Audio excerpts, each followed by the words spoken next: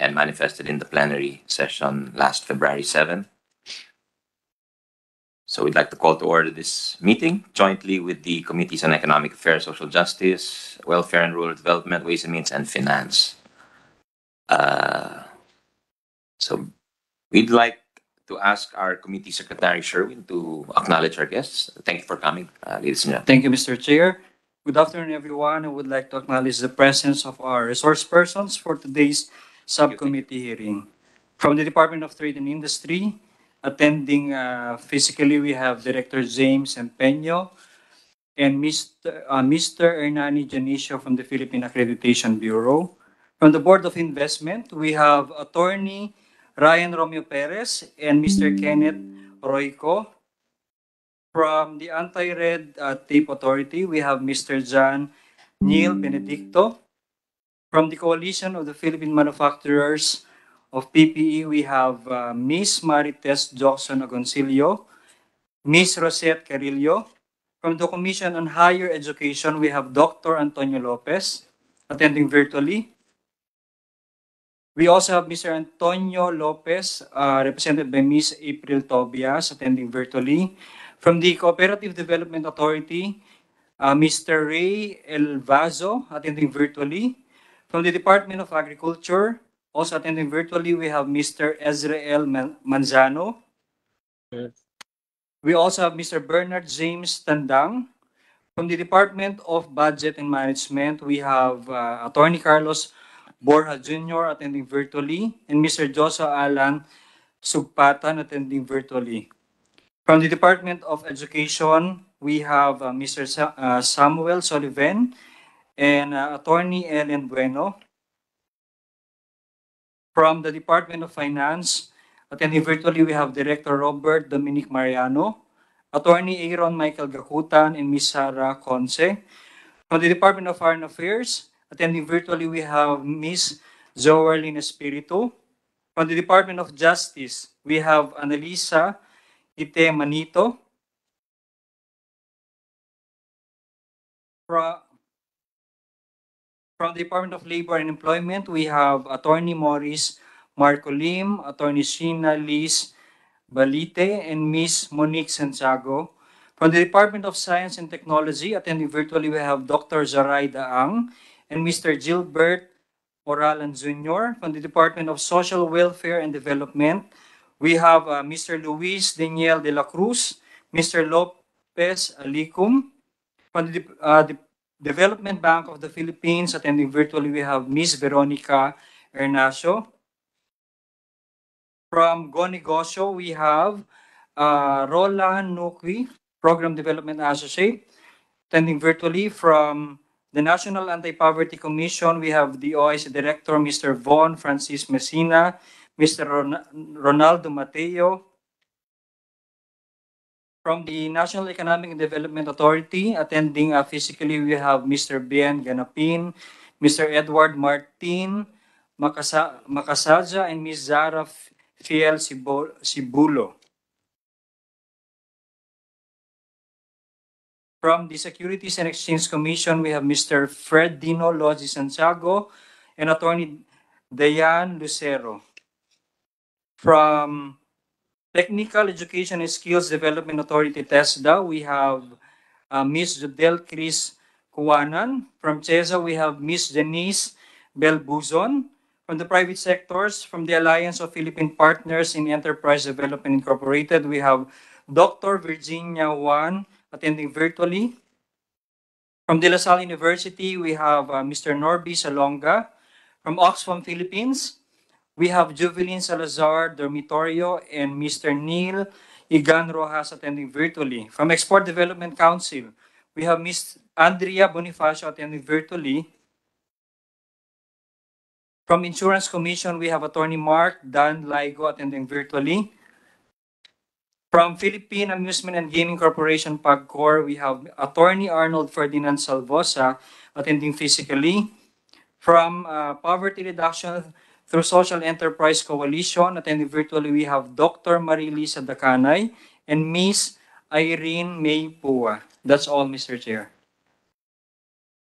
Salamat, Comsec. Again, salamat po sa lahat ng distinguished guests natin in the plenary and also online. Salamat sa pagpunta rito. As we have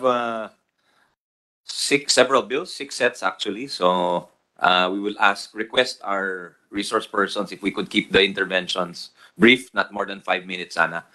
This is without prejudice to the submission of lengthy position papers and detailed position papers, which we assure you will be considered. So just for the record, Your Honors, we have 6 sets of bills as mentioned. First is Senate Bill number 761. This is on the Shared Service Facilities Project for MSMEs. That's the program of the DTI that we wish to institutionalize. And secondly, we have the present or the Poverty Reduction through Social Entrepreneurship Acts. These have several authors. We have Senate Bill 97, filed by yours truly, Senate Bill 536, filed by Senator Grace Poos, Senate Bill 583, filed by Senator Ontiveros, 782, filed by the Senate President, and Senate Bill 1041, filed by the Majority Leader, Senator Joel, and Senate Bill 1441, filed by Senator Jinggoy Estrada. And then we also have Senate Bill, thirdly, the third set is third bill is Senate Bill number 1868. This is the Protected Geographical Indications Act. And the fourth is Senate Bill 319, the Domestic Bidders Preference Act. Fifth set is the Senate Bill number 628, filed by this representation and Senator Jinggoy Estrada, Senate Bill 793, and Senator Mark Villar, the Philippine Accreditation Act, as well as the National Quality Infrastructure Development Act. Sixth is Senate Bill number 90, which is an amendment to the Exports and Investments Development Act. So the common thread, Your Honors, of these bills is to make Philippine products more competitive, to ensure higher quality, and see how government can assist the private sector in coming up with better offerings, more competitive offerings geographically. And this solves a lot of problems. This, with a view towards an industrial policy which not only produces quality goods, but also creates quality jobs for our countrymen, and perhaps maybe in the future may reverse some of the brain drain which is occurring in certain industries. And of course, with a view also towards inclusive development, hence some of the bills point towards increased or assistance to the MSME sector. The set of present bills, the acronym is present. And increased incomes, GDP per capita of our countrymen. So yun po yung mga pinapakay nitong mga iba't ibang mga panukala. So first, we'll take up in the agenda. We have the Shared Services Facilities Project for Micro, Small, and Medium Enterprises. This is Senate Bill number 761. Procedurally, we're just trying to, should we call everybody for all the bills? Or are some people just here for specific bills? Yes, sir. They're here for specific bills. For SSF, we have from the DTI, Yeah, USEC. give me the list. I'll already recognize. Give me the list for different bills. Yeah. Thank you. So we'll take up the SSF first, and after that, we'll take up the present bill for MSMEs. So for SSF, we'd like to, of course, call DTI. We have USEC Lantayona is present. Yes, sir. USEC Lantayona is here. Yeah. Yes, ma'am. Please go ahead with your comments. And we have Assistant Director Emma Susano, and of course, we have, thank you. Go ahead, ma'am. Good afternoon, Mr. Chair. Good afternoon to the members of the committee. I just would like to state our initial comment on the proposed Senate bill, institutionalizing the Shared Services Facility Project of the DTI. First, we laud the establishment of the SSF Fab Labs in every province and attach the same to the SUCs and the LUCs. We have minor comments proposed to the measure that may be considered by the committee. Mr. Chair, in the second paragraph, section 1 of the proposed measure, which states the following: DTI shall also establish SSF fabrication labs, which refers to high-end SSFs equipped with an array of flexible computer-controlled tools such as 3D printers that cover several different length scale and various materials in every province. Um, in every province to assist the MSMEs in the manufacturing of needed assets and products. The SSF Fab Labs shall be attached to the state universities and colleges or local universities or colleges of the province as determined by DTI for proper monitoring and maintenance. Mr. Chair, the existing SSF guidelines issued by DTI provides that the private schools, universities, and other similar government academic or training research institutions are also eligible cooperators or beneficiaries of the SSF project, especially the SSF Fab Labs, subject to the compliance of existing or selection criteria. To date, 37 of the 43 established SSF Fab Labs are with the academe composed of the SUCs, government academic training institutions, and private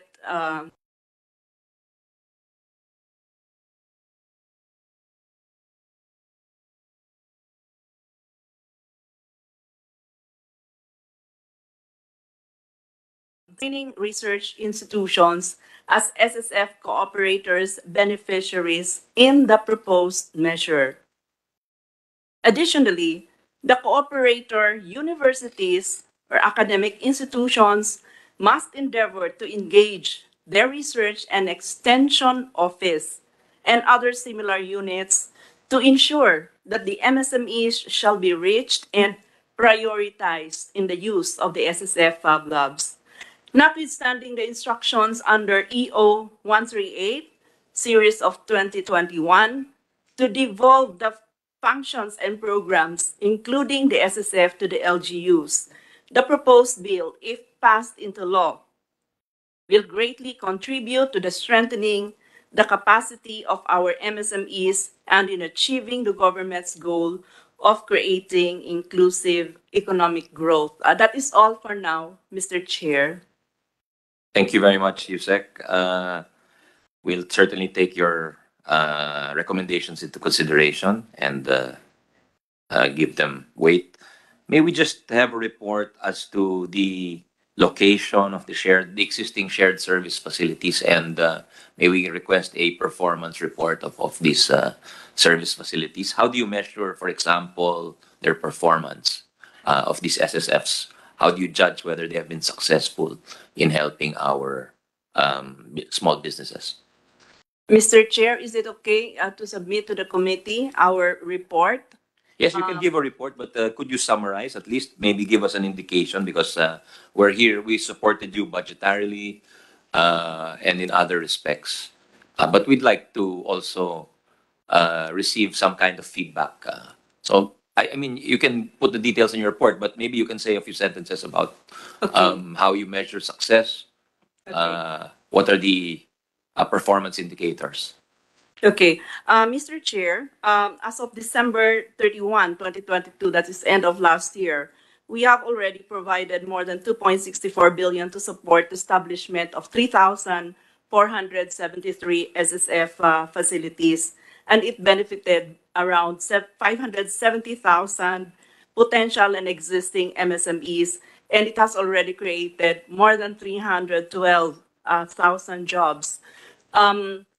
We have in our monitoring, we were able to measure that we were able to determine that there are about 10% of the SSFs that we have established that are not operational as of that period.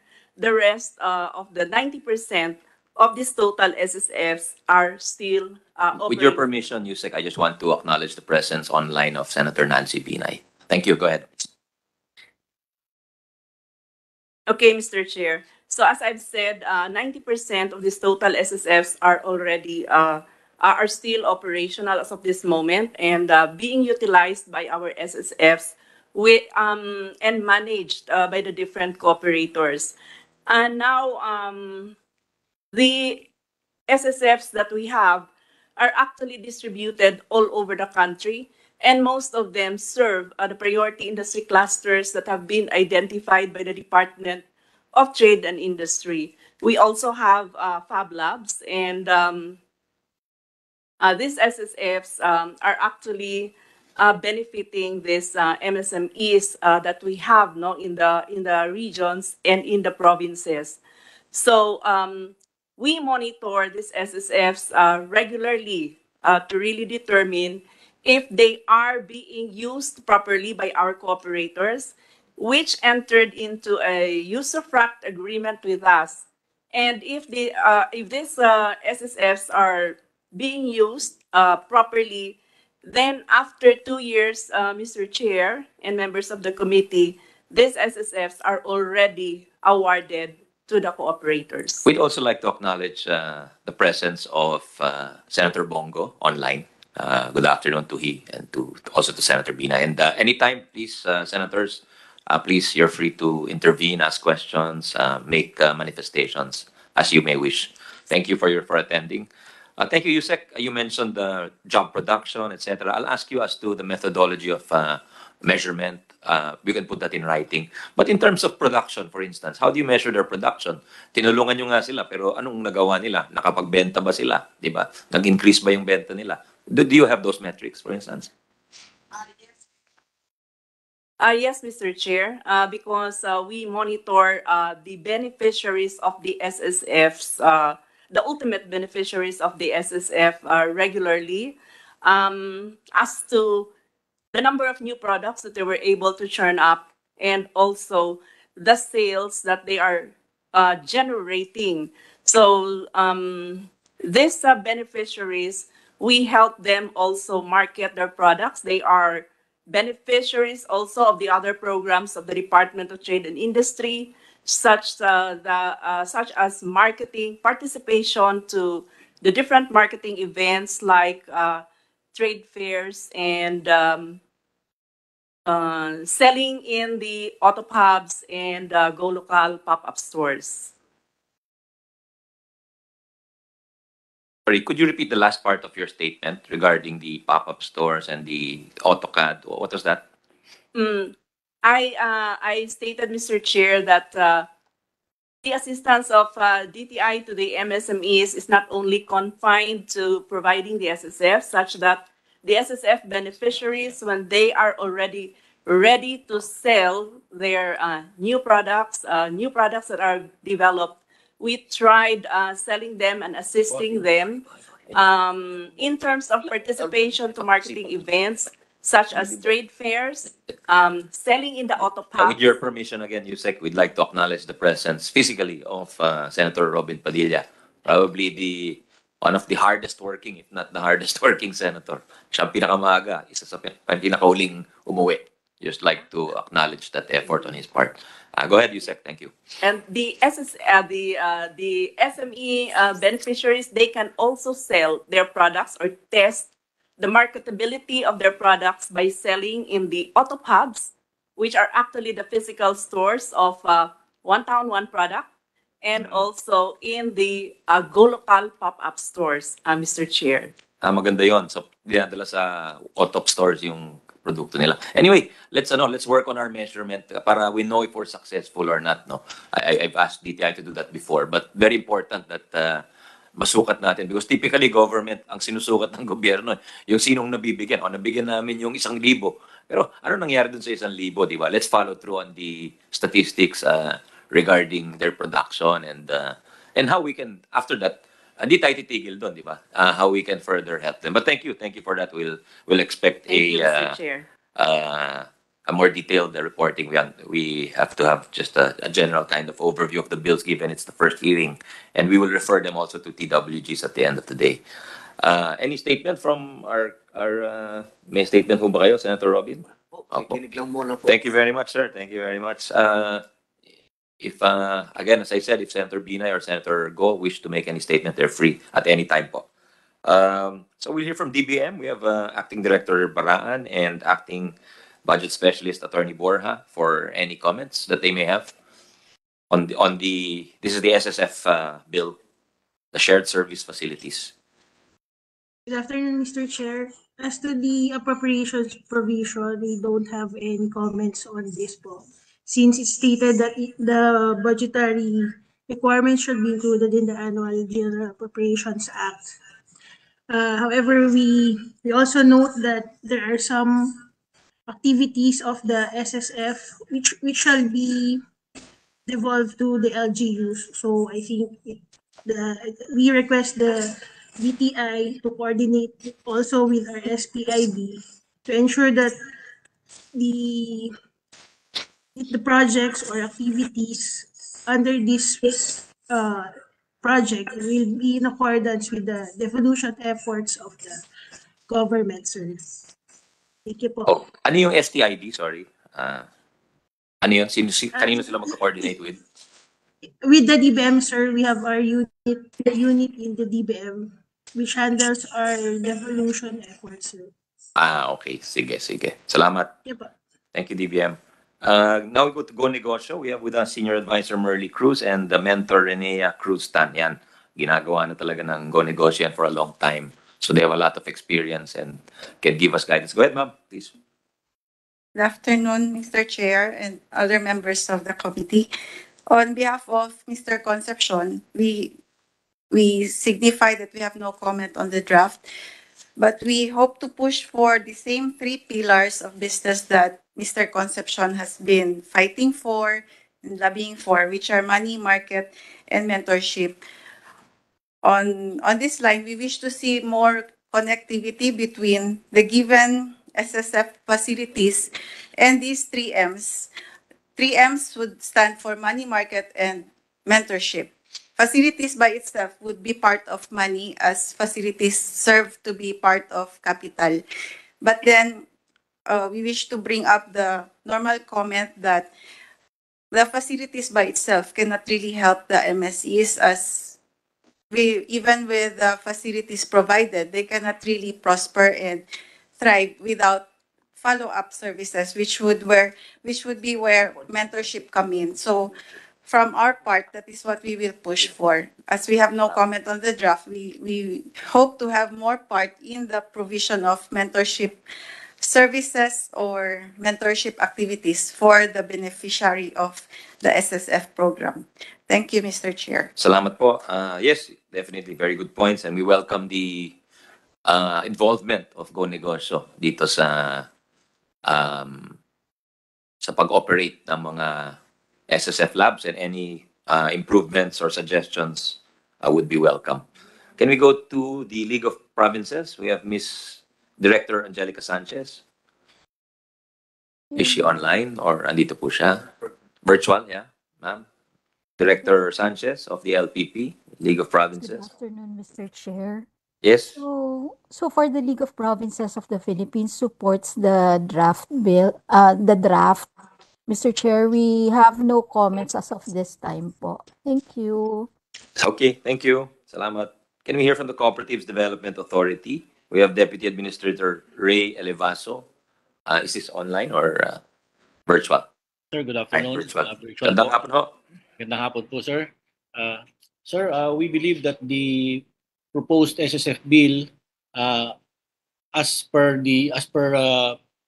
pronouncement of the DTI, is also promoting the well-being of micro, small, medium cooperatives. Since cooperatives are within the ambit of the definition of MSMEs under the Magna Carta for MSME, sir. So we are generally supportive to the SSF bill as stood for by our mother agency, the DTI po. Maraming salamat, po. sir. Thank you very much, Deputy Administrator. Those are the resource persons we have listed. Would anyone care to comment before we move on to the next set of bills? Anybody's free to comment ho. Public hearing ho ito. So, no comments? Okay. Huwag nyo lang kalimutan po yung mga provinces na Camarines Norte, tsaka Aurora. Huwag nyo kalimutan pagka gumagawa na tayo ng shared service facilities. Anyway, thank you. Thank you very much to our resource persons for the SSF bill. And we'll refer this bill to a TWG for fine-tuning and polishing amendments. Salamat po. So now we'd like to take up the second set of bills. This is the Poverty Reduction through Social Entrepreneurship Act. Last Congress, there were public hearings and a technical working group on the measure. So we'd like to take a look. The committee will take a look at those proceedings and whatever wisdom can be gleaned. Ano po yung makukuhang aral dun sa mga pagdinig na yun, syempre gagawin po natin. And of course, one of the authors is the majority leader, so we'd like to read into the record his opening statement, as well as any other opening statements that the authors would care to make on these bills. So now for, again, we'll call, para may iba naman yung order, pahingayin muna natin yung DTI. NEDA, we have Mr. Bien Ganapin, the Director of Trade Services and Industry Staff of NEDA. Director Ganapin, are you here, sir? Good afternoon, sir. Your Honor. Afternoon po. Good afternoon as well to Senator Binay, Senator Go, and Senator Robin Hood. Good hapon po. Sir, with regards to the proposed bill, the NEDA recognizes this the overall intention to strengthen social entrepreneurship in the country. We also welcome the effort to provide a formal definition of social enterprise. I'm noting that there is still no consensus on the definition of SE. We note that the proposed definition, however, cuts across a wide range of enterprises, from micro, small, medium-sized, until cooperatives. So, for instance, sir, from micro, small, and for both across these enterprises, we think that there may be a need to clarify how the proposed benefits of the social enterprises will differ from the MSMEs. So while we laud the proposed bill's intentions, maybe a sort of like a cohesive framework is needed. Otherwise, it may lead, or it may result in some overlaps of the government supports for MSMEs and social enterprise, sir. So thank you very much. Yeah, that's a good point, Director. We'll hope you can help us in clarifying that in the bill later on. Can we call on DPSA, Philippine Statistics Authority, Assistant National Statistician Wilma Gillian? Is she here online or present physically?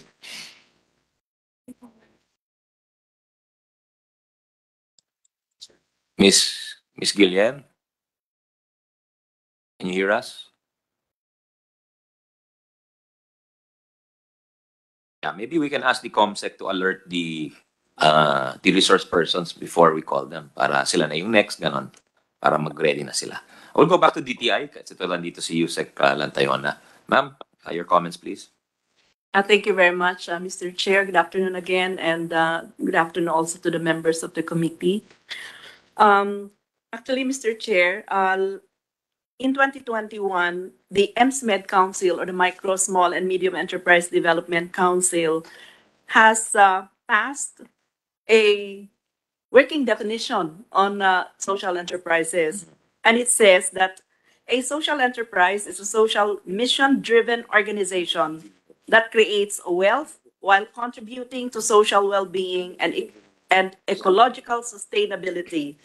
In developing the country context, many social enterprises pursue poverty reduction or improving the quality of life of specific segments of the marginalized and vulnerable sectors as the major objective.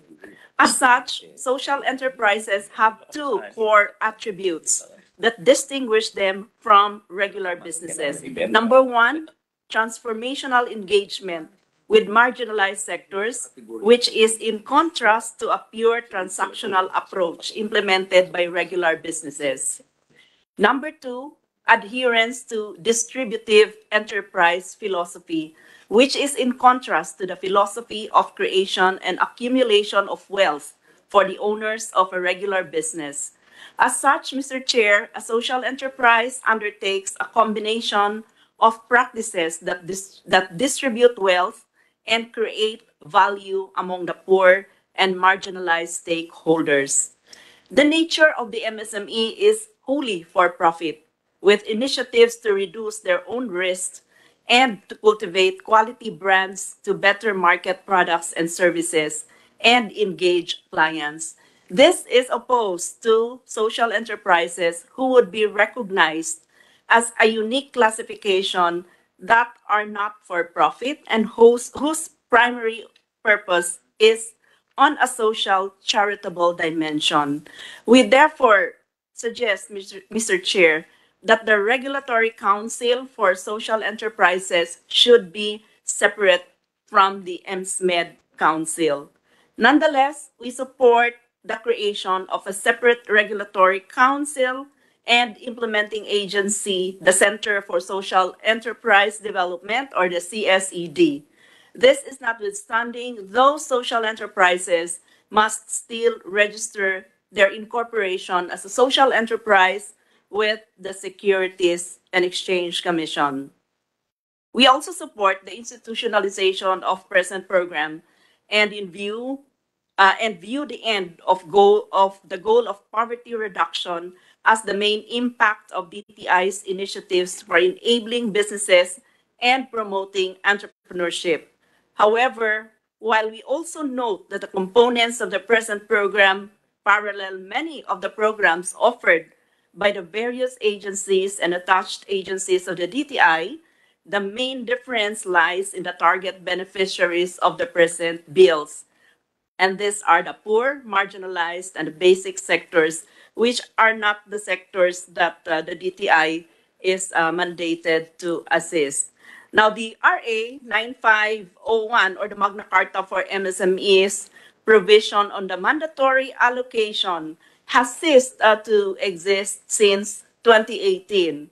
As such, the provision in the proposed measure rendering the loans granted by financial institutions to social enterprises as compliance to the mandatory allocation will be relevant only until a related amendment to RA 9501 extending the mandatory allocation of credit resources be passed into law. So for now, Mr. Chair, these are our Nag-lapse na yun? comments. Nag-lapse na yun? 2018, Mr. Chair. I see. Okay. I see Senator Robin Hood is making, we were chatting, maganda yung puntos niya. I asked him if he could make it on record para marinig yung lahat yung mga puntos ni Senator Robin Hood. With your permission, sir. Maraming salamat po, mahal na tagapangulo. Magandang tanghali po sa inyong lahat. Nagbubulungan po kami ng aking idolo. Ito po ang aking number one professor pag economics and finances na ang pinag-uusapan. Kasi po pareho po kaming galing sa probinsya ng magsasaka at mga mangingisda. Sa akin pong pagmumuni-muni, yung pong ating mga kababayan na magsasaka at mangingisda, sila na po yung tinatawag natin, sabi nyo nga po, yung nasa poverty. Nakakalungkot man pong isipin at namnamin na kung sino pa yung mga nagtatrabaho para sa ating pagkain, sila po yung nasa bingit talaga ng kahirapan.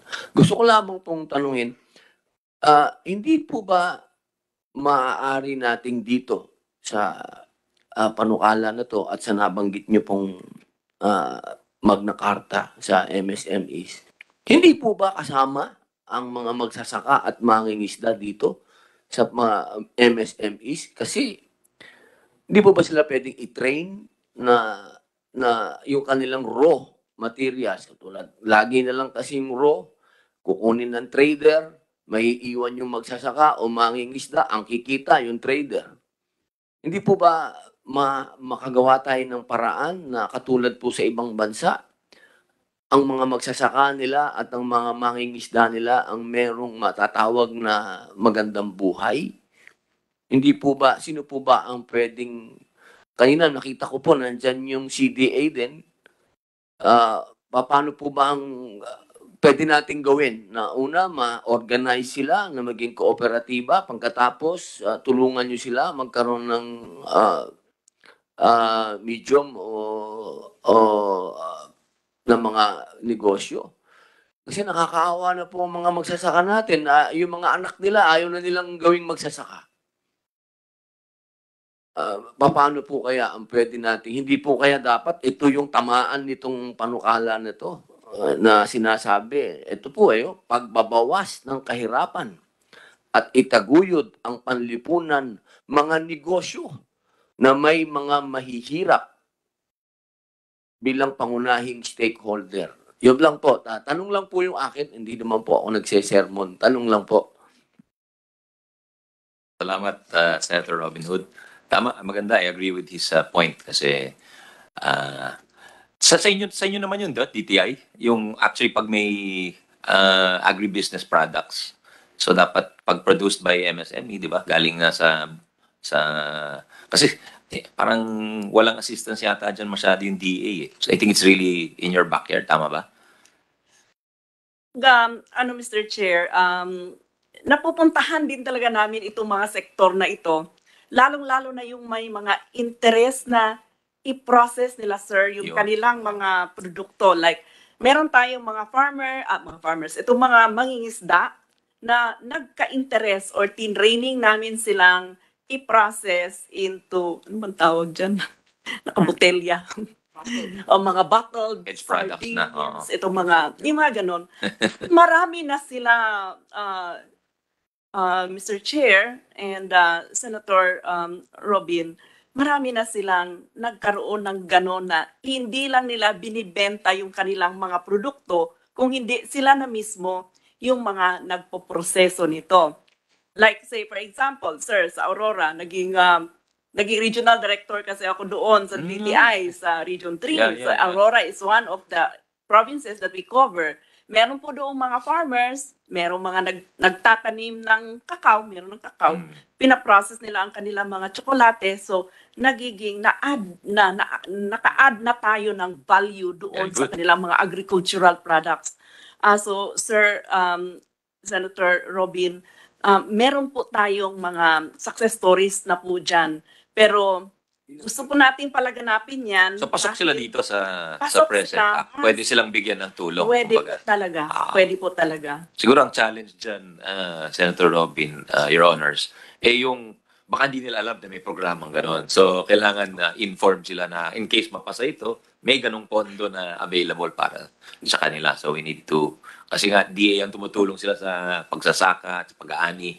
Pero pagdating dun sa marketing and pagkalat ng kanilang produkto, medyo, alam ko si CDA, we have with us, CDA.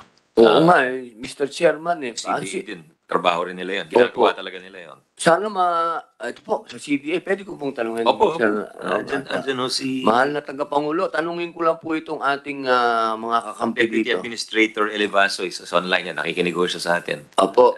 Hapon po, sir. Opo, boss. Mga kakilala po natin ito Opo. Opo. Sir, tanong ko lang po yung pong dating na pag-usapan natin na yung i-organize niyo yung mga magsasaka.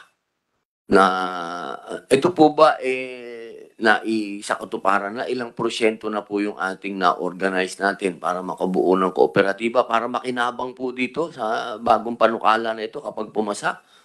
Po sir, magandang hapon po muli. Sir, tuloy-tuloy po yung aming pag-organize ng mga farmers cooperatives, maging yung mga fisher folks na rin po, sinama po natin sapagkat sila nga po yung nasa poverty line, marami po sa kanila nasa poverty level. Kaya nga po ang CDA, puspusan po yung pakikipag-ugnayan po sa DA, sa BIFAR, sa PhilMec po, at sa mga iba pang sangay po ng DA. Maging of course sa amin pong DTI, ang aming mother agency, ay nakikipag-ugnayan po kami.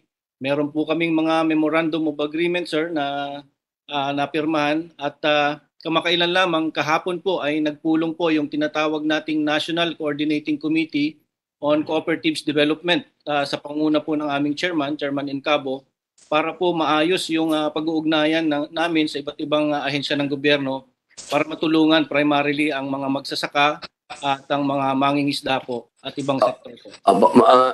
Mahal na tagapangulo, magagawa po ng CDA, total mother agency nyo po yung DTI po, hindi ba po? Yes, sir. Sila Opo, po aming mother agency. Mapa-prioritize po natin sila, ano? Kapag ito po ay naging batas, itong mga farmers and mangingisda po natin, ano? Mapa-prioritize natin sila kasi may produkto na sila eh. Tutulungan na lang po niyo siguro sila kung paano magnegosyo. Yun na lang po. Total, nandyan naman din yung go negosyo. Sana. Yes, sir. Makikipag-ugnayan po kami sa DTI upang maisaayos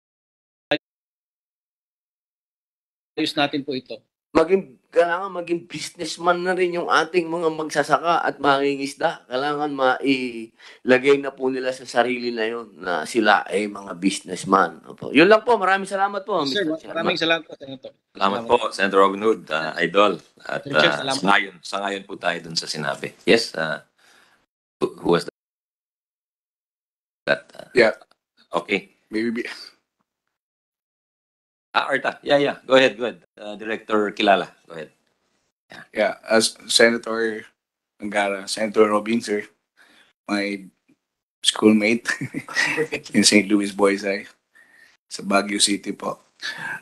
Susugan lang ho namin yung nabanggit ni Senador Robin Hood. Kaya nga ho, bagamat hindi kami kasama dito sa bill na ito, na hinihingan ho ng kaukulang komento, gusto namin kunin itong pagkakataon, Your Honors, na sana po maisama si Anti-Red Tape Authority doon sa SEDC. Kasi po isa ho sa mandato ng Anti-Red Tape Authority ay i-harmonize po ang lahat ng mga prosesong isinasagawa upang mapadali po ito para po sa ease of doing business. If our farmers later on will be treated as small-time businessmen, then all the more they need the help of the government for them to fast-track. Hindi ho biro mag-apply sa CDA. Andito yung mga taga-Cooperative Development Authority. We have had MOAs with them para ho sana bigyang pansin itong mga maliliit na mga negosyante na makakuha ng mabilis na registration. Sa ngayon ho, may record kami kung gaano katagal ang pagkuha ng kanilang mga registration. So, yun ho, Can you place that on the record para we can see? Opo, we will be giving you information, Your Honor, dito ho sa ating committee na nagkaroon na ng maraming reklamo patungkol dyan sa pag-a-apply ng kanilang mga registration.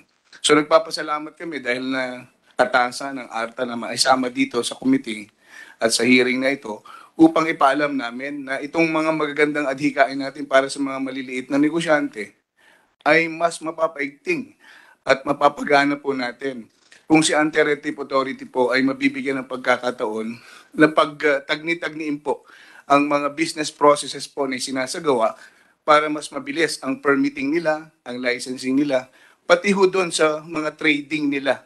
Kung may mga balak sila na mag-import eventually, kakailanganin ho ng suporta na manggagaling po dito sa trabaho ng Anti-Red Tape Authority. Yan lang po, Senator. Salamat po. That's a good point, Director. Maraming salamat, and I'm sure your contributions there will be welcome. No? Nakakatulong ho talaga yan. Schoolmate ko. Sinong mas mataas ang grado sa inyong dalawa ni... joke lang po. Sa NAPSI naman ho, we have Director Von Francis Messina. This is the National Anti-Poverty Commission. Go ahead, sir. Thank you, Mr. Chair. First, we would like to commend the authors of the Senate bill. We would like to recommend the following initial comments from the NAPSI basic sectors. First, on the definition of the poor, ito yung parang kalinya rin nung sinasabi kanina ni Senator Padilla na yung makaka-apekto kasi ito doon sa scope ng beneficiaries of the Senate bill. So, under RA 11291, otherwise known as the Magna Carta for the Poor, enacted into law in 2019, it directs the NAPSI to oversee and monitor compliance with its provision and has expanded the definition of the poor, provided in RA number 8425 to account for multidimensional poverty, whereas the poor should be identified not only on the basis of income, but also on the deprivations on the fundamental rights of the poor. We recommend the revision of the definition of the poor provided in Section 3, letter F of the bill to indicate as follows. Poor as defined in RA number 11291, otherwise known as the Magna Carta of the Poor, refers to individuals or families whose income falls below the poverty threshold as defined by the NEDA and or who cannot afford in a sustained manner to provide their minimum basic needs of food, health, education, housing, or other essential amenities of life as defined under RA 8425, otherwise known as the Social Reform and Poverty Alleviation Act. Also, in determining who constitutes the poor, the multidimensional poverty index determined by the PSA shall be considered. Second, on the definition of the basic sector, ito po kasi makaka-apekto doon sa focus ng programa at maaaring representation ng batayang sektor sa mga mekanismo. We note that the definition of the basic sectors is provided in Section 3, letter C of the bill. Yet, in general, there are no formal roles or responsibilities assigned to them in the bill. In any case, should the authors opt to revisit the same and consider the formal representation or engagement by the basic sectors in any of the mechanism proposed therein, we remind of the composition of the basic sectoral representation in the NAPSI as provided in Section 6 of RA 8425 as follows. We have representatives from each of the following sectors: the farmers and landless, rural workers, the artisanal fisherfolk, the urban poor, the indigenous cultural communities or the IPs, workers in the formal sector and migrant workers, workers in the informal sector, the women, youth and students, persons with disabilities, the victims of disasters and calamities, senior citizens, the NGOs, children, and lastly, the cooperatives. And on accessibility and transparency, we further note the eligibilities set forth on the availment of the benefits and incentives under Section 14 and 15 as persons with disabilities and social enterprise service, respectively, as mechanisms that ensure to benefit the poor, with suggestions to provide monitoring accessibility to primary stakeholders, including the NAPSI, upon the creation of a dedicated website and centralized database. And lastly, on NAPSI representation, we suggest that the Section 7 of the Senate Bill number 536, Section 8 of the Senate Bill number 583, Section 5 of the Senate Bill number 782, Social Enterprise Development Council or of Senators Po, Senator Ontiveros and Senator Subiri, respectively, shall be adopted on the final draft of the Senate bill to ensure that the Council is well represented by the concerned government agencies and representatives of the SEs from various groups, and we strongly support the inclusion of the NAPSI on its membership. Additional comments from other concerned NAPSI basic sector councils will be submitted upon finalist. Thank you, Mr. Chair. Salamat, Director Messina. Well taken po yung sinabi ninyo. And if you can help us expand, that's welcome to be welcome kasi yung intention talaga niya is to be inclusive. Thank you. So we have from DBP, Senior VP Veronica Ernacio. She here online. Wala pa rin. I'll go to the next one. DepEd, Director Samuel Sullivan. DepEd. Wala pa rin. Yes, Mr. Chair. Good afternoon po. Yes, are you Director Sullivan? Go ahead, sir. Yes po. Yes, Mr. Chair. Yes, Mr. Chair, the Department of Education expresses its appreciation and support to the Senate bill on social entrepreneurship because in our department, one of the curriculum exits is on entrepreneurship.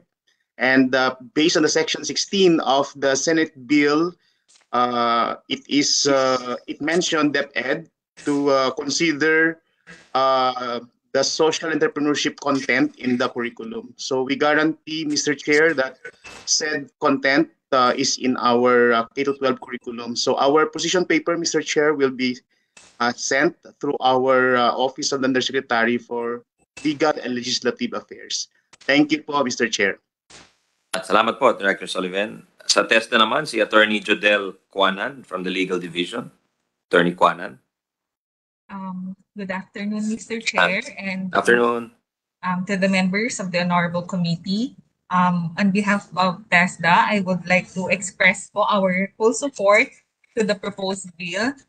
Mr. Chair, we would like to manifest that we will be submitting our position paper once we secure the necessary approval for the committee's consideration po. Okay, salamat, Attorney. Thank you, Mr. Chair. Insurance Commission, Attorney Laigo, Mark Dan Laigo from the Insurance Commission. Yes, thank you, Mr. Chair. Your Honor, honorable members of the committee, magandang hapon po. Afternoon. In behalf of the Insurance Commission, I am Attorney Mark Dan Laigo, Legislative Liaison Officer of the Commission. Mr. Chair, just for the record, we have submitted yesterday, February 15, our official comments with regard to Senate Bill number 97. Contents thereof state that the Insurance Commission fully supports the intention of the bill to pursue the inclusive growth strategy that will promote an environment conducive to the development and growth of a vibrant social enterprise sector engaged in poverty reduction, to empower the poor, and to develop a strong social entrepreneurship. Specifically, Mr. Chair, the Insurance Commission supports Section 13 of the bill, which mandates Insurance Commission to issue necessary rules and regulations and implement measures to ensure that insurance industry shall provide both life and non-life for social enterprises and their stakeholders among the poor. Furthermore, social enterprises shall be eligible to be licensed agents or delivery channels for their clients and constituents. Mr. Chair, the Insurance Commission sees this provision is aligned with the concept of micro-insurance as defined under the Insurance Code as amended as a financial product or service that meets the risk of protection needs of the poor. Micro-insurance products are being offered to low-income and informal sector of the country. Examples of these products are micro-agri, or micro-health, and micro-pre-need. Furthermore, this commission has issued relative circular on the adoption and implementation of enhanced micro-insurance frameworks that caters the guidelines for the availment of these micro-insurance products. This commission likewise recognizes that the inclusion of Section 13 will also boost the growth of insurance industry while providing affordable insurance coverage to the country's low-income and informal sector.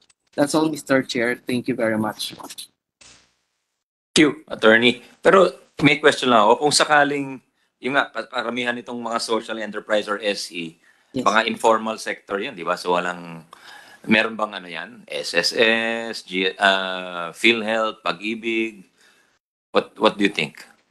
Paramihan siguro wala, di ba? Sa Saksa Co-ops, for instance, meron, wala ho siguro yan di ba?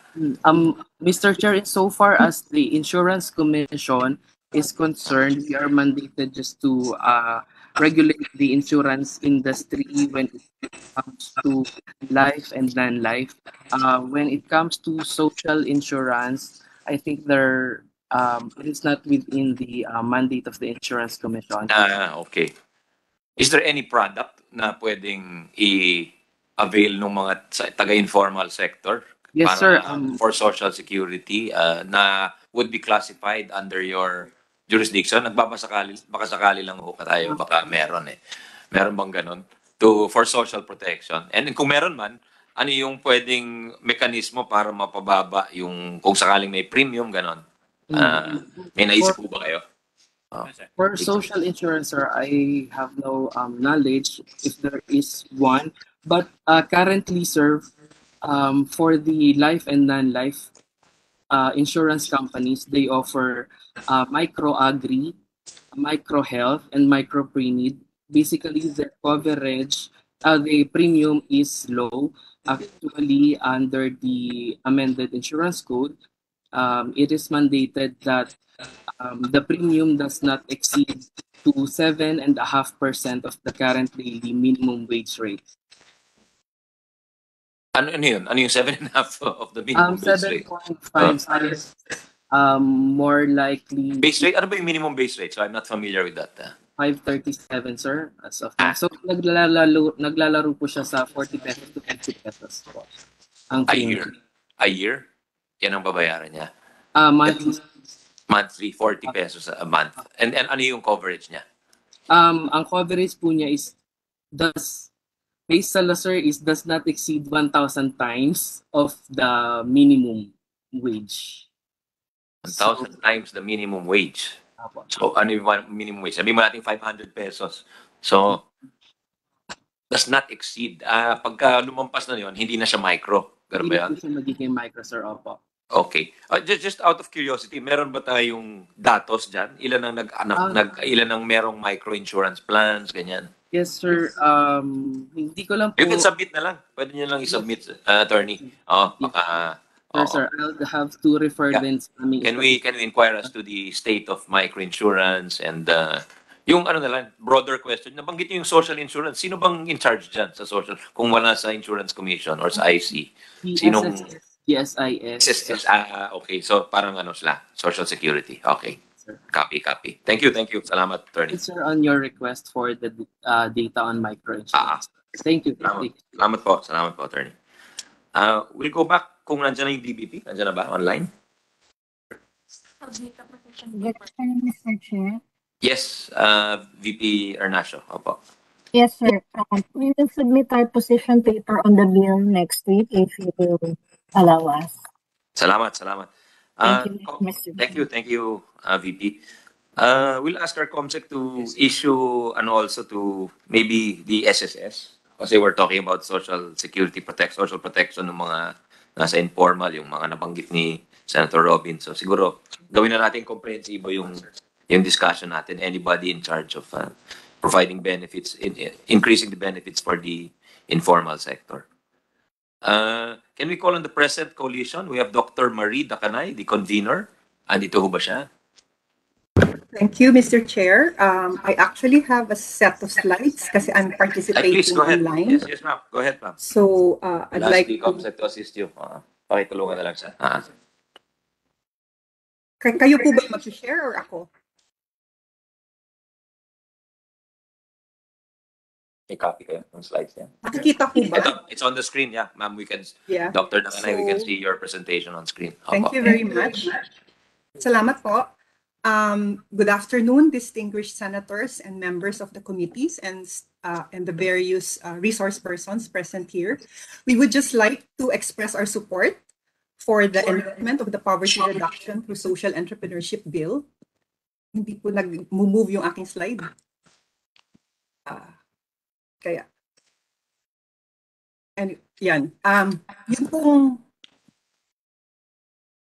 sorry. Gusto ko lang po ipakilala yung aming coalition, yung Poverty Reduction through Social Entrepreneurship Coalition. Alliance po kami ng mga social enterprise practitioners, gaya ng Human Nature, Append, yan. Resource institutions po ng social enterprises, gaya ng Oxfam, advocates at saka NGOs, gaya ng Philippine Rural Reconstruction Movement at saka Ideals, nandito po kasi sila. Tapos members ng akademiya, gaya ng Lasal, nandito din po siya. Ang basis of unity po namin is to advance social entrepreneurship as an approach to poverty eradication and economic development. Yun pong, bakit po namin sinusuportahan yung present bill? Nakikita po kasi namin na yung multiple crisis na kinakaharap ng mga Pilipino ngayon, yung development crisis, yung climate crisis, yung pandemic, yun pong nagbe-bear ng brunt ng problema ay yung mga mahihirap, na kung titignan po natin yung statistics ngayon, mga 27% na po ng ating populasyon ang mahihirap, no? At napag-usapan na nga po yung mga iba-ibang sektor na to. We are fully supportive of the definition of social enterprises as shared by Yusek Lantayona of the DTI and as stated in the bill also. At gusto ko lang pong susugan yung, at gusto ko lang pong sagutin ng konti yung concern ni Senator Padilla at sa inyo po, Senator Angara, yung tungkol dun sa hindi nakikinabang yung mga mahihirap sa ekonomiya. Yung pong mga social enterprises kasi, iba sila sa ordinaryong business kasi ang una nilang ginagawa ay tinutulungan nilang organisahin at makinabang yung mga mahihirap para sa pagbibusiness, sila yung nakikinabang first and foremost. No? Kaya nga sinasabi natin na may transformational engagement with the poor ang mga social enterprises. Ang ibig din pong sabihin nito, yung mga nasa informal sector ngayon na hindi napapansin dahil hindi sila part ng formal economy, yung transformational engagement with the poor, ang ibig pong sabihin ay gagawin silang bahagi ng formal economy through organizing them as members and stakeholders of social enterprises. At dun sa pakinabang, yun po kasing mga social enterprises dahil gumagawa sila ng wealth, pero dinidistribute nila yung wealth na to sa mga mahihirap na stakeholders. Ito po ay nakakapagdulot ng inclusive growth dahil nakikinabang yung mga mahihirap sa creation ng wealth sa ating ekonomiya.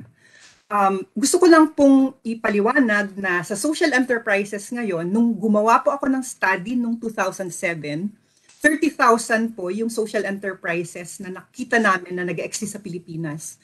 But in 2017, a study showed that 164,000 na po ang mga social enterprises sa Pilipinas.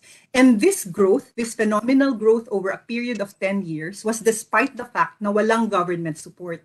So ang nakikita po namin with government support, which is the intention of the Senate bills, tingin namin mas malaki yung madudulot na pakinabang sa mga mahihirap ng social enterprises. Gaya nga ng sinabi po, micro, small, medium, and large enterprises ang social enterprises. Pero the reason why they're different is because transformational yung engagement nila with the poor and nagdi-distribute sila ng pakinabang sa mahihirap. At yung forms po na tinitake nila, pwede silang cooperatives, foundations, non-stock corporations, stock corporations, single proprietorship at partnership. Pero lahat sila ay nag-create ng products and services para sa mga markets at sinisilbihan yung mga mahihirap habang ginagawa nilang sustainable yung kanilang operations. No? So nagiging profitable sila or may surplus po din sila. Noong 2016, gumawa ng study tungkol sa social enterprises at nakita na ang social enterprises at that time were able to create 17,000 jobs and around generated $21 million or 1.1 billion pesos in value. Tapos marami na po kaming case studies na pinublish ng iba't ibang institutions na nagpapakita na maraming social enterprises ay talagang effective vehicles for moving the poor out of poverty, whether they're farmers, fishers, indigenous people, people in the informal economy, persons with disability, and the like. Ang gusto po namin din sanang susugan ay yung key provisions ng Social Enterprise Bill na we support. For example, in terms of incentives, we support yung special allocation or preferential treatment in government procurement, yung pagbibigay ng tax credits, at yung pagbibigay ng cash incentives. Halimbawa, kung may persons na with disability na employed ng social enterprises, dahil yung current na practice ay 75% lang ng minimum wage ang binibigay, kailangan may cash incentives para 100% nabibigay sa mga persons with disability. Isa pa din pong provision that is very important, I think, is yung comprehensive support program na may hybrid financing. Isa po kasing problema dun sa enterprise development programs, wala pong pondo na tumutulong para organisahin at i-capacitate yung mga poor para maging stakeholders ng mga enterprises. So meron pong provision sa current bills na may social enterprise development fund na we support fully dahil we need these grants to capacitate the poor as stakeholders in agricultural and non-agricultural value chains so that they can become stakeholders of the formal economy. We also support yung non-collateralized loans through special credit windows with a guarantee fund pool. Marami pong credit programs na hindi na a-avail ng mga micro, small, and medium enterprises dahil nga wala silang collateral. Tingin din namin sa mga social enterprises, kailangan ng non-collateralized loans para ma-access ng mga micro and small enterprises para sila mag-grow. So, yung other provisions we support is the recognition of women and men as equal partners in the development of social enterprises, tapos equal access and equal rights to social enterprise resources. At gaya ng sinabi na nga ng DepEd din, yung integration ng social enterprise content in the educational system at all levels. Isa pa hong napakahalagang provision sa bill that we support is yung National Poverty Reduction through Social Entrepreneurship Program, where the social enterprises are seen as partners to the poor in strategic economic subsectors. Ito po ay mga identifiable by raw material source or finished products. At ito po ay parang ang sinasabi lang po natin, hindi nga po pwedeng production lang ang tinitignan, kailangan tinitignan din yung processing at kailangan din tinitignan yung end markets. No? So value chains po yung approach. So we support the present bill's provisions on strategic economic subsectors as units of planning. So that, for example, if government has strategic industries for the big corporations, we believe there should be strategic economic subsectors as units of planning to move the poor out of poverty in strategic economic subsectors. And then, marami na pong economic subsectors kung saan nandyan yung mga social enterprises, yung cocoa coir, muscovado sugar, organic rice, organic vegetables, coffee, cacao, banana, basic and essential oils, livestock, bamboo, educational toys, and school chairs. At ang gusto sana nating effect po ng National Poverty Reduction through Social Entrepreneurship Program ay ma-enable yung mga social enterprises to become agents and successful partners of government in poverty reduction on a grand scale. Gusto lang namin po din magpasalamat sa mga champions ng poverty reduction through social entrepreneurship bill sa Senate, si Senator Zubiri, si Senator Angara, si Senator Poe, Hontiveros, Villanueva, and Estrada. Maraming salamat po. Thank you very much for a very good presentation, Dr. Takanay. Thank you for educating us as to the work of the current social enterprises and how we can move forward. Salamat po. And well, sana maganda ho yung chance natin, palagay ko, na mapasa itong panukala kasi ang authors, si Senate President, si Majority Leader, at saka si Deputy Minority Leader Ontiveros is also an author. So tingin ko may bipartisan support ika nga itong ating panukala. And I was looking just at the list of the strategic economic subsectors. Parang baka we should study also with the help of DTI how we can ramp up the a lot of them are in basic agriculture, pero how do we transition to more sophisticated products in the same sector and also in other sectors with your help, Dr. Nakanay. Tapos pangalawa yun sa access to credit. Can we also maybe sama natin dito yung Credit Information Corporation, which is a body of government, which and also ang gusto natin mangyari is kasi yung pakay nung Credit Information Corporation, that's also I think DTI attached or SEC attached yun, is to lower the cost of credit kasi nga karamihan ng borrowers walang credit record, walang credit information, walang collateral as you mentioned. So kung meron lang silang good paying habits, that already is a go signal, at least for some of the lenders. There will appear lenders who, and baka ma-access nila yung whatever 1% of banks or financial institutions which is set aside for concessional loans. No? So I think if the actors in the government work together, baka ma-achieve natin yan. But baka hindi rin alam kasi nung ating mga social enterprises na may ganung mekanismo sa gobyerno na makakatulong sa kanila. As long as napapakita nila, nagbabayad ako ng aking utilities, nagbabayad ako ng aking cellphone bill. That's part of the credit record of a borrower. So malamang kung meron siyang ganun, there's no reason why they cannot access credit going forward. Salamat again, Dr. Dakanay. Thank you. Now we'll go to, we have pala with us DA also. So we have Mr. Israel Manzano of the Agricultural Credit Policy Council. So yan, very crucial ho yan. Yung DA as mentioned, yan po yung puntos ni Senator Robin Hood kanina. Maybe we can hear from DA dito sa present on the present bills. Mr. Manzano sa DA ho. Mr. Chair, good afternoon po. Good afternoon din po. Good afternoon din po, Senator Robin Hood. The DA supports the passage of the present bills. Naniniwala po kami na itong present bill ay makakatulong sa mga programa po ng Department of Agriculture, sa mga activities namin na nag-aim na mapalakas ang ating agri-fishery-based enterprises. So, we will be submitting our official position paper, pero we love the intent of the proposal as they may help improve access to credit by these social enterprises. And the proposal are also timely in view of in helping the sectors get back on its feet during this recovery phase.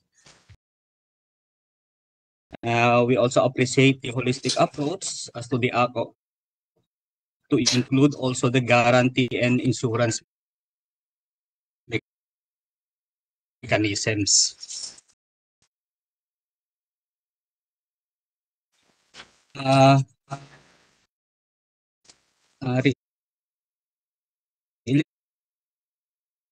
In relation po sa mandated credit quotas to banks, we may note na meron po tayong RA 11901, which is the Agriculture, Fisheries and Rural Development Financing Act of 2022. Ito po yung naglalayon na mandated credit po ito ng 25% na dapat ma-extend sa rural communities, which include these farmers, fisherfolk, agrarian reform beneficiaries, and also their members ng kanilang household, at lalong-lalo na po yung mga micro SFNAs, including the social enterprises. So siguro the committee should look into it kung ano talaga yung na percentage ng iaalat para dito, kasi meron na po tayong 25% dito sa RA 11901, and then meron na din pong 4% din po sa RA 11293, which is the Philippine Innovation Act para sa MSMEs. Tapos we support also yung pag-provide ng tax incentives for social investors that choose to put money to a business endeavor or activity. So, yun nga po, Mr. Chair and Senator Robin Hood, we will submit po yung official paper namin once na mag-gather po lahat yung position ng agencies sa DA and sa programs and all units. Muli po, magandang hapon po at maraming salamat po sa inyong lahat. Salamat po. Maganda po yung sinabi ninyo, sir. Pakilagay na lang in writing para maalala namin yung mga batas na binanggit ninyo, and we will see how we can improve if ever. Salamat po ng marami. Can we call on PSA Julieta Soliven, who is online, I believe. Julieta Soliven from PSA, ma'am. Wala po. Philippine Cooperative Center, CEO Edwin Bustillos. Are you here, sir? Online po, sir. Hi. Good afternoon ho. Yeah, go Good ahead, afternoon. sir. Go ahead po. Sir, actually, not Sir Edwin. Si Sir Edwin po ay nandyan po currently sa Senate, pero to manifest, kami na po mag-represent sa kanya as staff po ng Philippine Cooperative Center. So, first po muna, we would like to... Yeah, he's here. Go ahead, sir. Yes, Can you please identify yourself, sir? Sir Ray Santiago po. Sir Ray Santiago from Philippine Cooperative Center. So first, we would like to show our appreciation to Senator Robin Hood, the Vice Chairperson po of Senate Committee on Cooperatives, for bringing up and recognizing cooperatives as part of present. At the same time, we would also like to show our appreciation to Sir Ray Elevazo from CDA, our mother agency. So for Philippine Cooperative Center, we are a tertiary cooperative. We show our support to the bills, though we have several comments on certain provisions of the different bills, into which we have inputted our comments on a position paper that we have submitted already. As such, we believe that cooperatives is one of the vehicles towards poverty reduction and empowerment of the basic sector and marginalized sector. However, some key points, this is also included in our position paper. We are not in consonance with SB 536 on SE Development Fund. SSS and GSIS, we believe, should not be included in the pool. Likewise, PDTF should be removed in the said bill as it has its own law in implementing it. It is within the domain of the National Anti-Poverty Commission under RA 8425. Another part that we would like to give focus is in regards to the Social Enterprise Development Council. We believe it is important for cooperatives to be represented at all times in the SEDC because there are more than 11,100 reporting cooperatives nationwide, directly employing more than 580,000 individuals and generating indirect employment of more than 2.3 million. So some of these cooperative members composed of farmers, fisherfolk, workers, entrepreneurs, women, lumads, Muslims, and the youth, senior citizens, some are government employees, police, military, former rebel combatants, and even the handicapped. So clearly, this is a manifestation that cooperatives have the capacity to participate in the sustainable development goals in the eradication of poverty and hunger and providing decent work. Also, in regards to the Center for Social Enterprise Development, we also recommend that research and development should directly involve organizations in the cooperative sector in developing and enhancing a research and development system for social enterprises. This would ensure that there would be less disconnect between policy and actual work on the ground. Yun lang po muna. Thank you, Mr. Santiago. Very good points. We'll definitely include the cooperative sector in the bodies involved here and as well as in R&D. Tsaka big supporter nyo, ang aming Senate President. He was the former chair of the Committee on Cooperatives dito sa Senado. So definitely, dapat di mawala yung kooperatiba. Can we now hear from Go Negosyo? We have Senior Advisor Merly Cruz as before. Any comments, ma'am, on the present bills?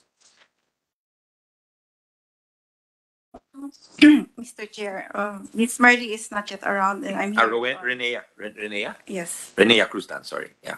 On behalf of Go Negosyo, we express our support for the proposed bill, and then at this point, we again signify our support for 3Ms, which is money, market, and mentorship. So the social entrepreneurs will benefit a lot of the poor, and we see the poor helping other poor, thereby supporting our advocacy, which is actually poverty reduction through entrepreneurship. I express the joy of our boss, Joey Go Negosyo, regarding the recent survey, which has signified the big increase in terms of the level of entrepreneurship mindset of Filipinos. And we hope to be able to claim to be behind that, and we hope to continue to work for the same advocacy. So we look forward to working with any implementing agencies that will be designated for the fulfillment of the goals of the bill. Thank you, Mr. Chair. Thank you, Renea. Salamat. At may contribution din ng Go Negosyo dyan sa... Mr. Chair, online na po si Julieta Soliven of PSA. Julieta Soliven from PSA. Yes, ma'am. Go ahead, please. Hello, good afternoon po, Senator Angara. Afternoon ho. So for Philippine Statistics Authority po, The PSA fully supports the passage of the above-mentioned bills that will boost the economic growth and development for competitive export industries in the country. Since the the notice for the invitation was late lang po na-receive ng PSA, so the position paper is still under the review of our NS and will be sent later to the Senate po. So in the PSA, as a central statistics authority of the government, is committed to provide updated and reliable statistics to aid the honorable body in fulfilling its duty of formulating government policies needed that will address the pressing issues related to trade and commerce. And the PSA is also continuously studying the bill as proposed and manifest the submission of a supplemental comments as may be deemed necessary. That's all po, Chair. Salamat, ma'am. Thank you. Thank you very much. We'll await your submission. Can we now hear from League of Provinces? Do you have any comment? Hey, Ma'am Sanchez? Or you will also submit, I assume you'll just be submitting your position paper? Okay, sige. I think with any other resource person who wishes to speak na hindi na recognize. Hi, ma'am, sorry. Yeah, go ahead, plus. Please identify yourself for the record, ma'am.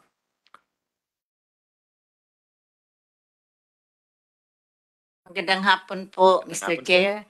Si Susanita Tisiorna from the Alliance of Workers in the Informal Economy and at the same time with the National Anti-Poverty Commission Workers in the Informal Sector. So maraming salamat po sa pag nadagdagan ang author from 3 to 6, so which means na talagang kailangan ang social enterprises. So ang tanong po, unang tanong ng batayang sektor, ng informal sector especially kasi enterprises to, pag informal sector, ibig sabihin economic unit yan, hindi tao. So it's really relates to social enterprise. So ang tanong po namin, ano nga ba ang kaibahan, ano ba ang pagkakaiba nitong present bill kaysa ibang mga programa o batas ng pamahalaan pagdating sa poverty reduction? Ang dami-dami na pong batas. Kami as early as 2004, nag-compile kami kasama ang Bureau of Rural Workers. There were around 168 laws about access to credit, etc. But until now, ito pa rin yung aming problema. So, bakit nga ba? So, katulad ng Bambi, masayang-masay kami in 2002 kasi nagsasaad ang Bambi na if-formalize na yung informal sector and we will enjoy the preferential treatment to credit, etc. Pero until now, ito pa rin ang problema. At hindi lang informal sector in general, farmers, fisher folks who belong to the definition of informal sector, parehas halos lahat ng batayang sektor na naghahanap buhay na ang doon parang sa tinatawag na marginalized enterprises under Public Act 8425, yung NAPSI law, ay pare-parehas po. So nais namin sa pag-usad ng advocacy nakita na namin na merong kulang. Merong malaking pagkukulang ang ating mga batas. Nagsusuntukan ang ating mga batas, walang coherence, sorry for that. Pero yun yung aming nakikita, nagsusuntukan ng mga batas. This law says that it is so. Pag in-avail namin, sasabihin na naman ng isang batas na hindi po pwede because of that. So kaya nag-participate kami to address that, and the International Labor Organization in a conference addressed these issues and the recommendation at tanggap ng buong 168 member countries ng ILO that the informal economy generally is not mainstreamed into national legislation. So hindi kami, kaya kung makikita mo kahit sa statistics, there is statistical invisibility. So paano ba ang ating poverty reduction kung ang katotohanan ay more than 80% are in the informal sector? So mga manggagawa o mga negosyanteng nasa laylayan, vulnerable and marginalized. So yun po. So kaya kami nais namin na baka pwede nating tingnan yung pagtawag nito, dagdagan ng solidarity. So magiging from present to present para ma-include na yung pag-address ng drivers to informality. I think yan din ang mga problema ng DTI, ng DOLI, and other livelihood agencies. Bakit hindi makakaangat? Billions na ang binibigay. Bakit hindi pa rin makakaangat? Kasi pagkatapos ng grant, wala nang sustainability. Dagdagan pa ng climate change, walang resilience. So what will happen to us? Ang ating proteksyong panglipunan, sabi nga kanina ni tagapangulo, ni chair, na sino-sino ba? Meron tayong dalawang uri ng social protection. We have contributory at non-contributory. Alam naman natin yan. Pagdating sa contributory, ito yung magtulong sa informal enterprises na maging resilient. Kasi kung sila ay may SSS, sila ang may PhilHealth, sila ay may pag-ibig, pagdating ng mga sakuna, meron ka agad makatuwang. Pero ngayon po, noon successful na sawa pero binawi dahil tinaasan po yung mga presyo. Ang ating health insurance ay napakataas na at sinama na ang general, ang informal sector sa direct contributory.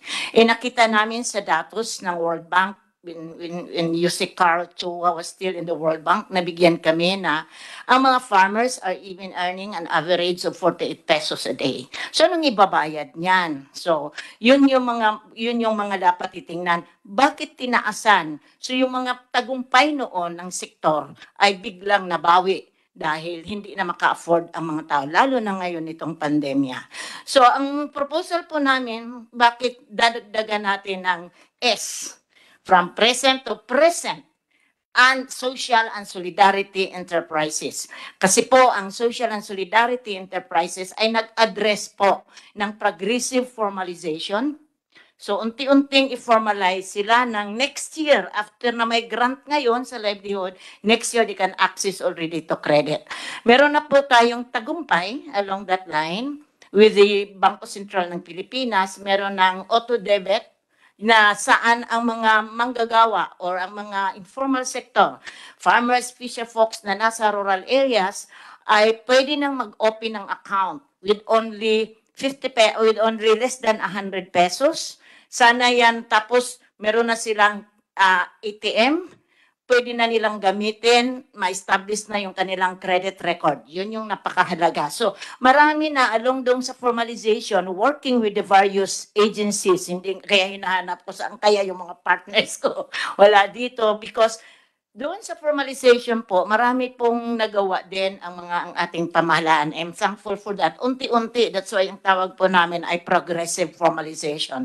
So back to the title, kung gagawin siyang present, then ma-address siguro natin ang ibang like formalization, like climate change, greening the enterprises. Kailangan ng greening the enterprises. The farmers do not know na by using mga chemicals na mga fertilizer, sinisira nila ang kalikasan. They do not know about it. So maraming tagumpay or maraming bibit-bitin po yung solidarity. And even they are present in the 17 SDG pagdating ng ating ng bansa natin na meron tayong mga commitments. They will address also the 17 SDGs, especially decent work, and goal 1, which is poverty, gender, and then decent work, and then social justice as well as representation. So yun po yung aming panawagan. Na-submit na namin po kanina lang kasi and then I submitted also the previous position papers noon. At bago ko tapusin po, isa po yung panawagan namin talaga na which is affirmed already by the International Labor Conference General Conclusions last June. Dinefine na po ang social and solidarity enterprise. So we have now the basis. Unlike the 18th Congress, hirap na hirap kami dahil wala pa kaming basis. Anong kinaibaho ng social solidarity enterprise, Yung social enterprise? enterprises po, karamihan kasi nagkaroon na yan ng discussion sa 18th Congress. Hindi nila require yung tinatawag na insurances and other decent work, addressing decent work deficits and OSH. Samantalang pag tingnan natin ang poverty, it's multiple facets. Kasama dyan, kailangan nilang insurance, kailangan nilang occupational safety and health, etc. Now, because wala kami sa statistics nga, wala kami sa definitions, wala kami sa pamahalaan, if you look at our OSH law, kaya we are calling even for amendment of that, along doon sa MACOY sa lower house. Kasi, very punitive. So saan sa informal sector? That becomes a driver to informality. Kasi hindi naman namin kayang ma-afford. We just want to learn first, cultivate the culture of OSH. So dapat mga kasama ito dito sa present bill para hindi na maraming batas. Isang batas, and then isa po na hindi nagawa. Nag-utos po ang Senado last year yata ang Committee on Labor nag-utos ng mag-establish ng National Registry System. Baka matalwangan po kami. We started already with that, establishing the registry system, pero hindi namin kaya yung resources. I hope that DOLE will continue for that, as well as NAPSI, sila yung na-assign. And then, ang isa pa po yung we need a framework. Dapat iisa lang po sa amin pagtingin. Iisa lang po sana yung framework natin ng livelihood. Kasi iba-iba eh. Pag kami bumababa sa community, DE has another program. DOLE has another program. Saan ba ito tutungo? Iba-iba. So, as we go along, the other day lang nagpatawag kami ng interagency for our intervention sa Siargao on Odette victims. Iba-iba po ang mga programa. So, ang hirap-hirap. So, hindi rin alam ng mga barangay captains sa Dudo Project Proposal.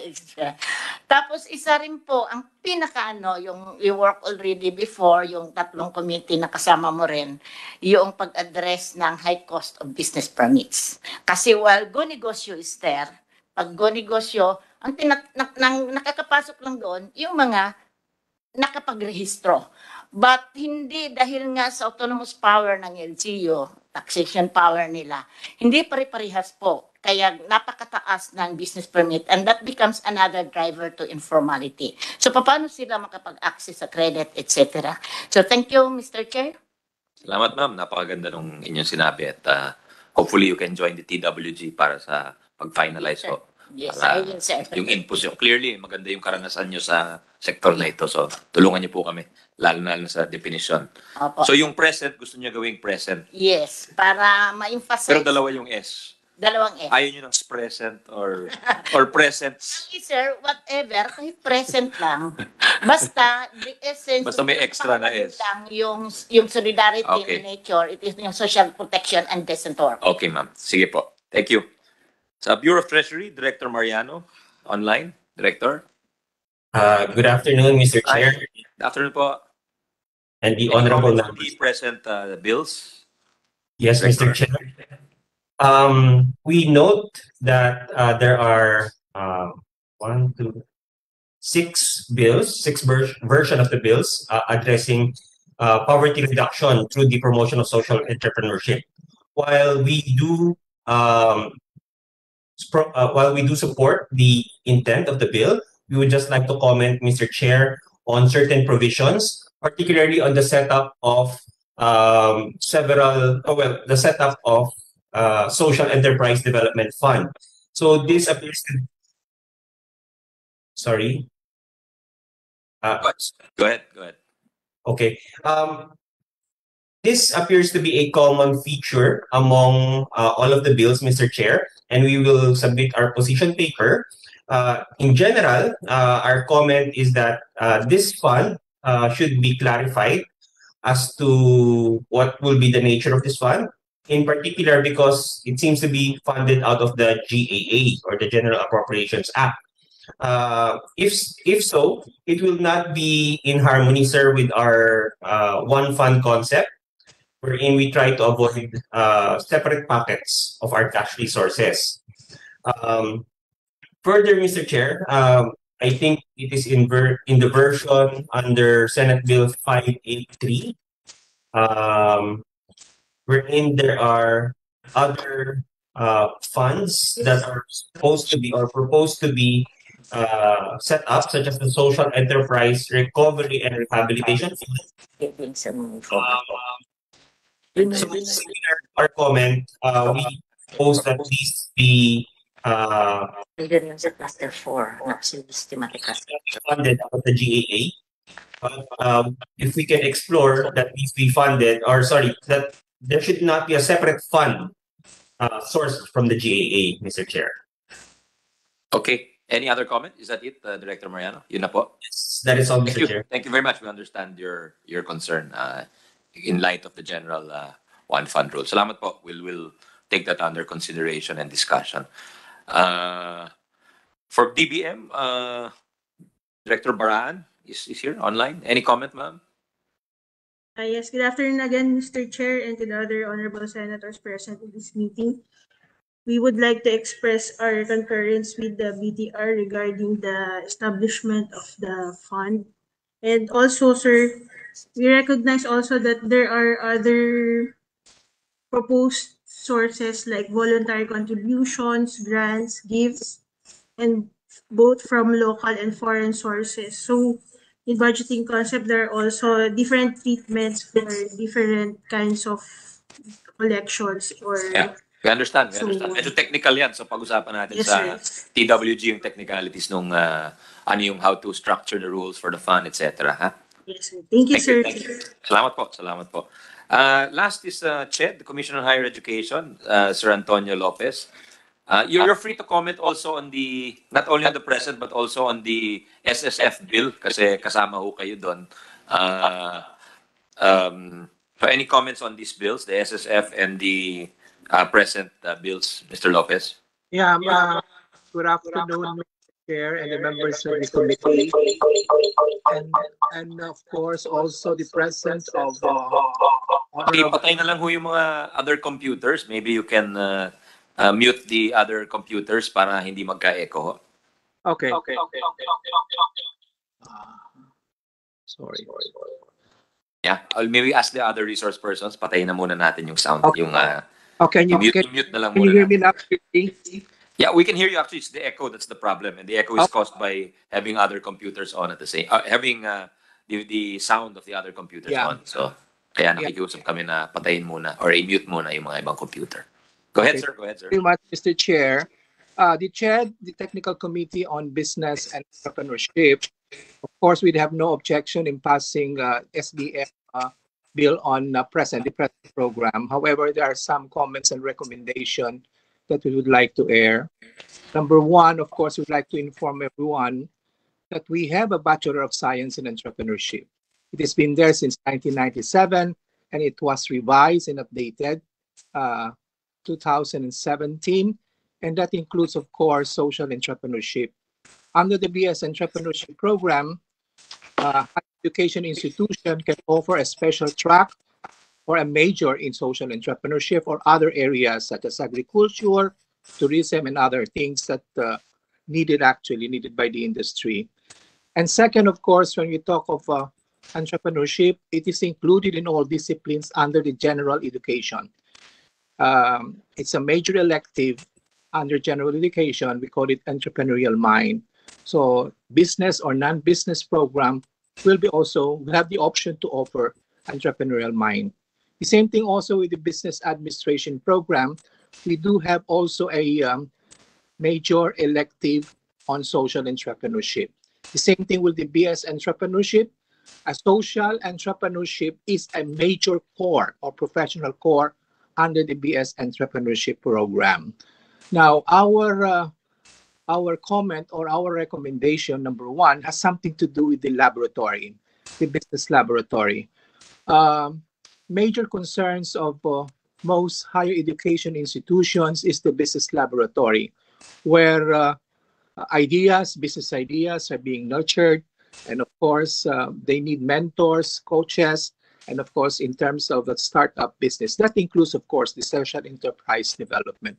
Hopefully, the government or other government agency can help us actually put up a business laboratory. You can call it entrepreneurship laboratory or an innovation center or innovation laboratory.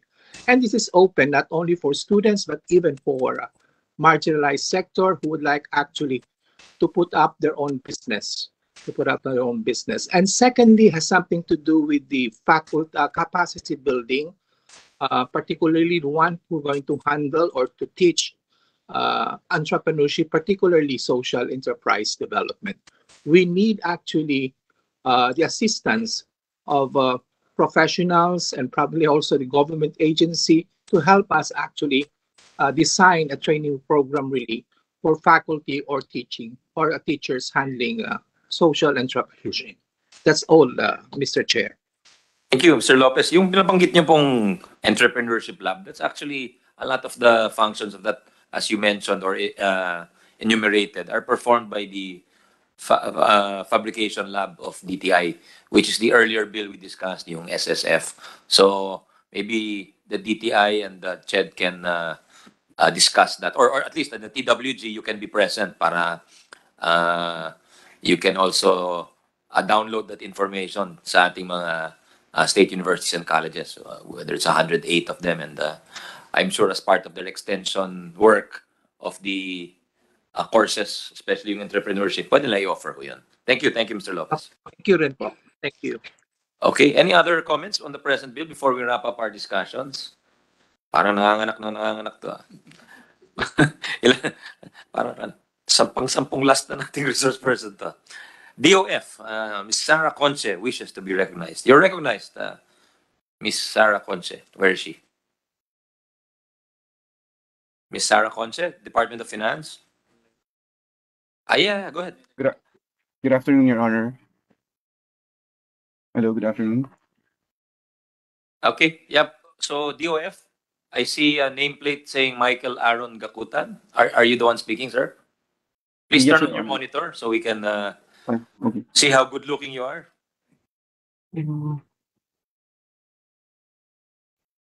Good afternoon, Your Honors, and Go ahead, Mr. sir. Chairman, good afternoon. Go ahead, please.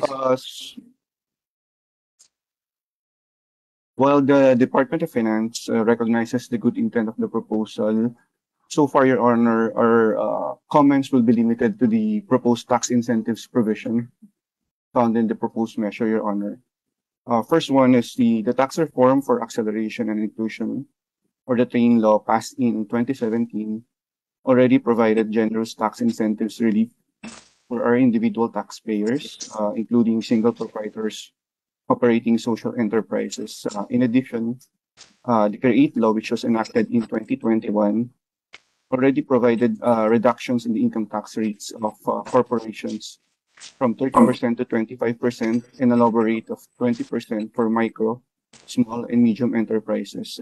CREATE rationalized the country's incentive system to be pro-business and pro-people. With this, Your Honor, the Department of Finance does not support the proposed tax incentives provisions.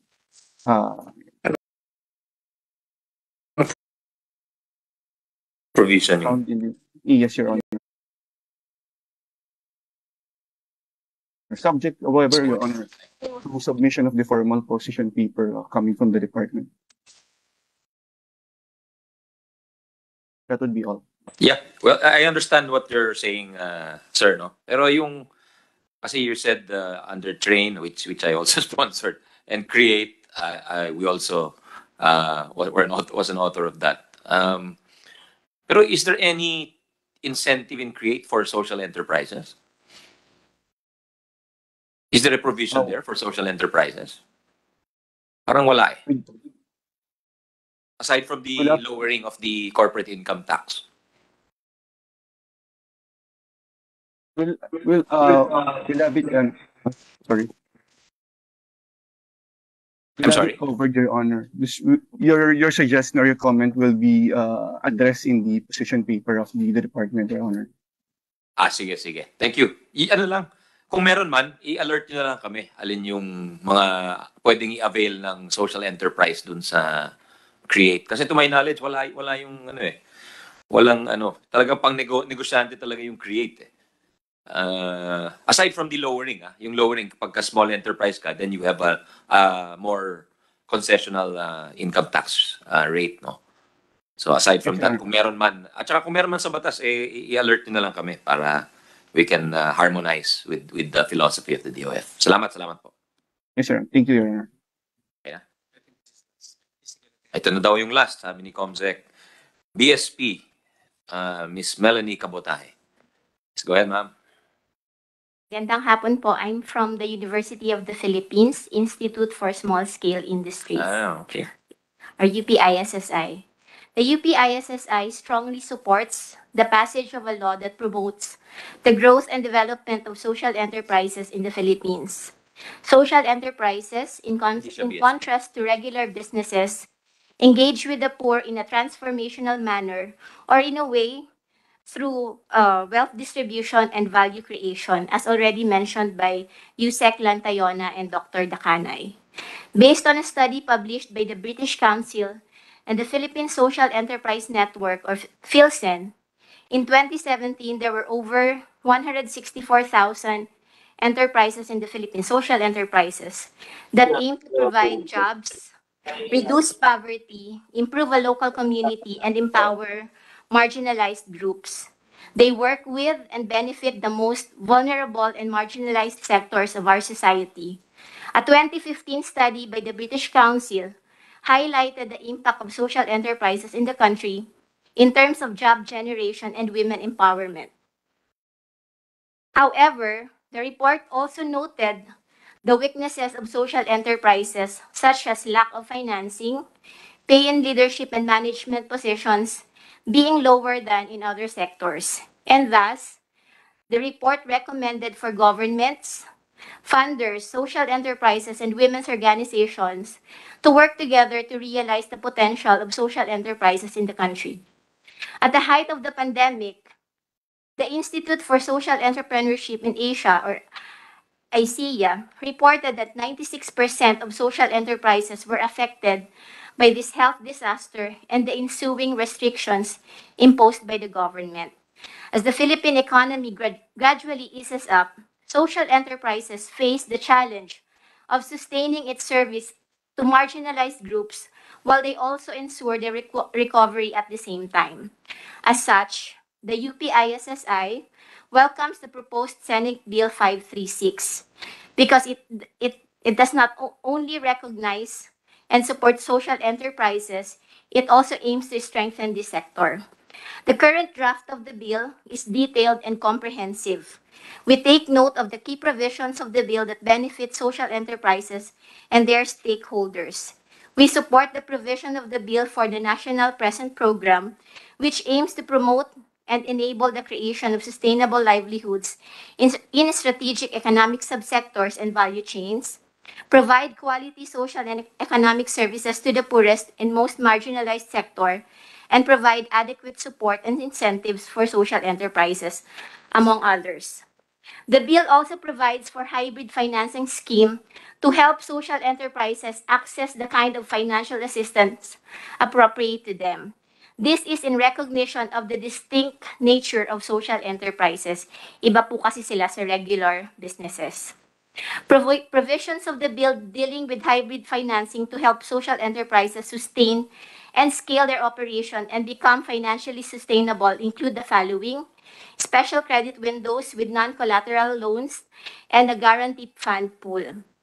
We also applaud that the bill also provides for the implementation of programs and incentives for the development of social enterprises, which are vital in developing the sector. Section 14 also states the UPISSI, in coordination with the National Center for Social Enterprise Development.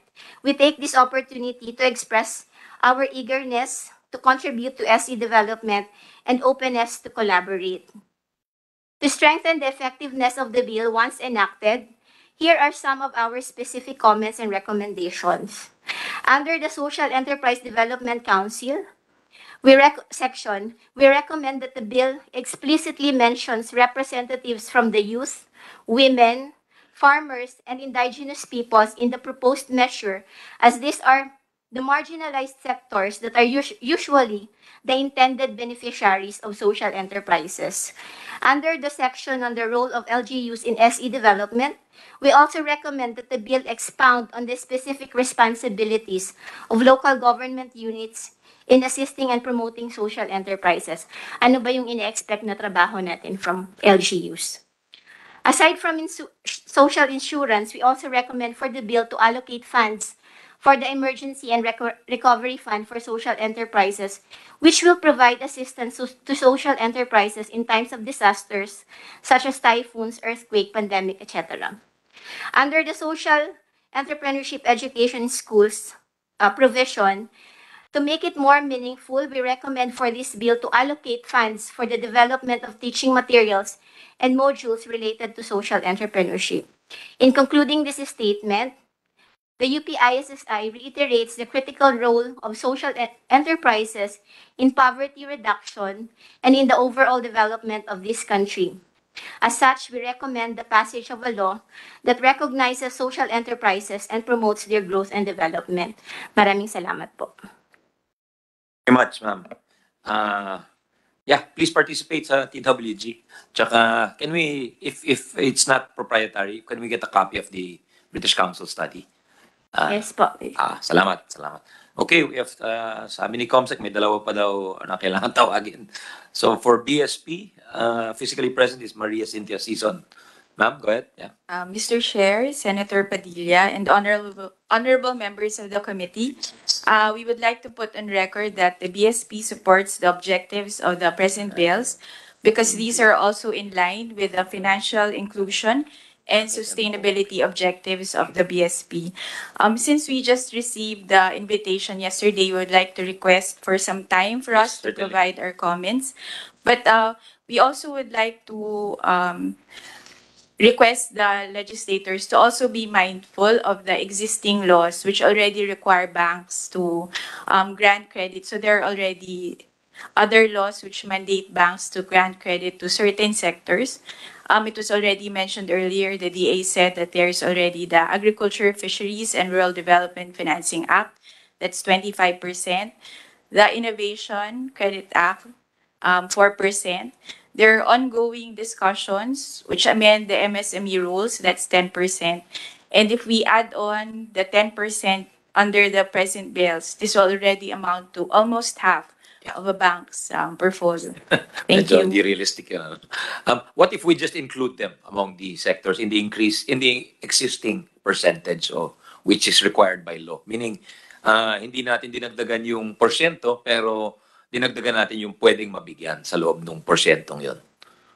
Perhaps that may be considered, Mr. Yeah, okay. Sige, give us your comment on that suggestion. That way, I know I've spoken to a lot of banks and there's a lot of difficulty talaga in lending to a lot of these people. So, pero gusto natin maging inclusive naman. So, if they cannot lend to this sector, why not this sector, di ba? Na parehong disadvantage. Thank you. For PNOC, we have Professor Jesus Posadas. Go ahead, sir. Yeah, thank you, Mr. Chair, and your honors present. PNOC supports social entrepreneurship in addressing poverty among the basic sectors in Philippine society, as envisioned under Senate Bill 536 on social enterprises. Our view on PNOC's contribution to the Social Enterprise Guarantee Fund, that it be taken from PNOC's yearly substantive dividends remittance at 50% income net of taxes to the National Treasury under the dividends law. Also considering that PNOC already implements its own CSR, corporate social responsibility programs, in the communities where PNOC Batangas Energy Supply Base and PNOC Bataan Industrial Park operates. This is also in consideration of the provision under RA 7656 or GOCC dividends law that the GOCC's capacity to fulfill its particular and focused public interest mandate need not be inadvertently impaired to an unsustainable level on account of its compliance to the said law. This is particularly true in the case of PNOC, despite its corporate operating budget funding being completely internally generated, has its corporate operating budget well deliberated and overseen by both houses of Congress after passing DBM's close vetting and inclusion in an alignment with the National Expenditure Program.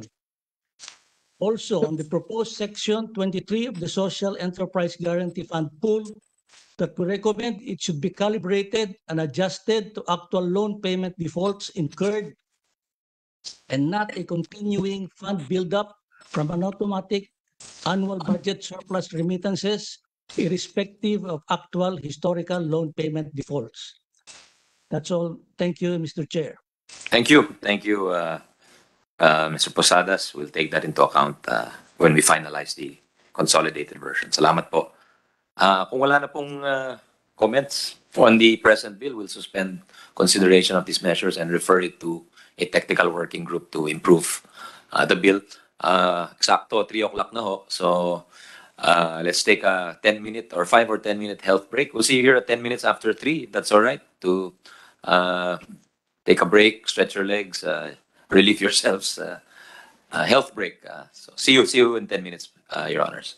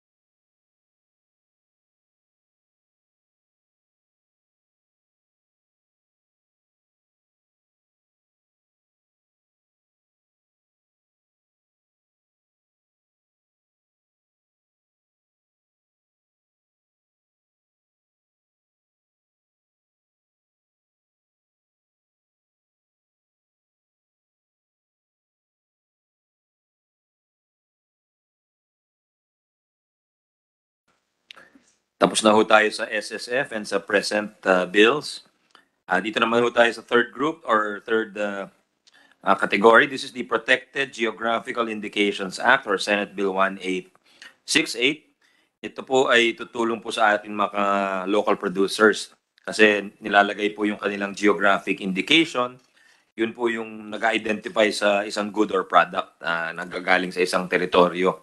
So, ginagawa na po ito sa ibang bansa at ito'y palagi ko makakatulong sa ating mga producers in the long run. No? Kasi once na-identify sila na ganito, galing sila dito, may, in a sense, may quality assurance in a way later on. Well, that's not guaranteed, no? Pero it's one of the possible outcomes. So for this, of course, we'll ask for DTI's opinion later.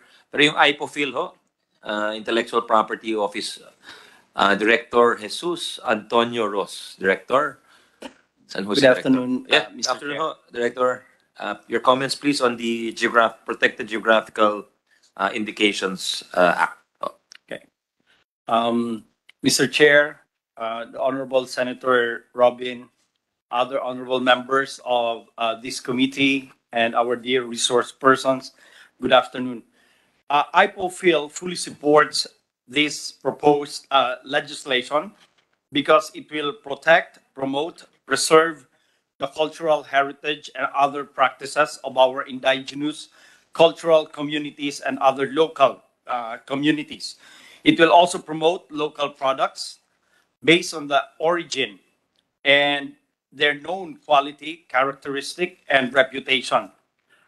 It also promises to increase productivity and financial stability of our local producers, as shown in other examples in foreign markets. And on the part of the consumers, this will also provide safeguards and guarantees to our consuming public. But to allow us to further review the bill, Mr. Chair, may we respectfully request that we be given until next week to submit our position paper. But we are ready to entertain some questions for clarification. Thank you very Mr. much, Chair. Director Ross. Question lang is how specific do we get dito sa geographical indication?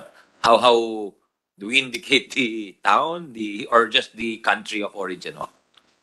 Thank you. That's a very interesting question, Mr. Chair. Actually, geographical indication indeed can refer to a very small territory or area.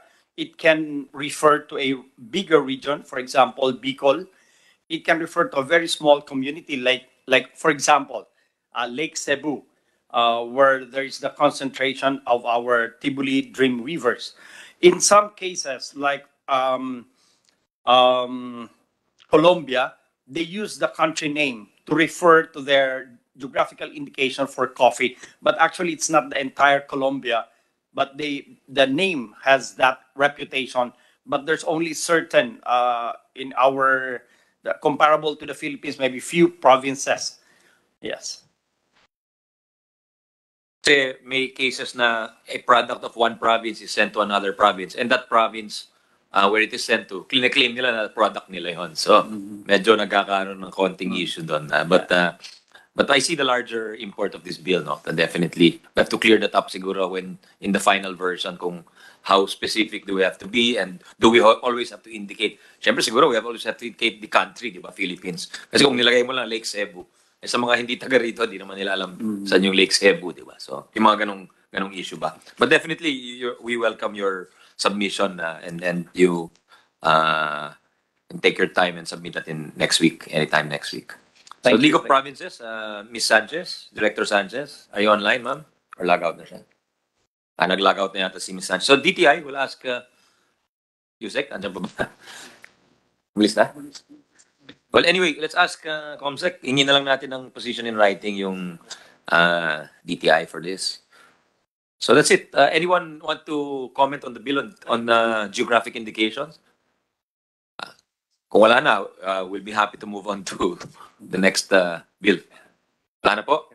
Thank you. Thank you very much. Salamat, Director Ross.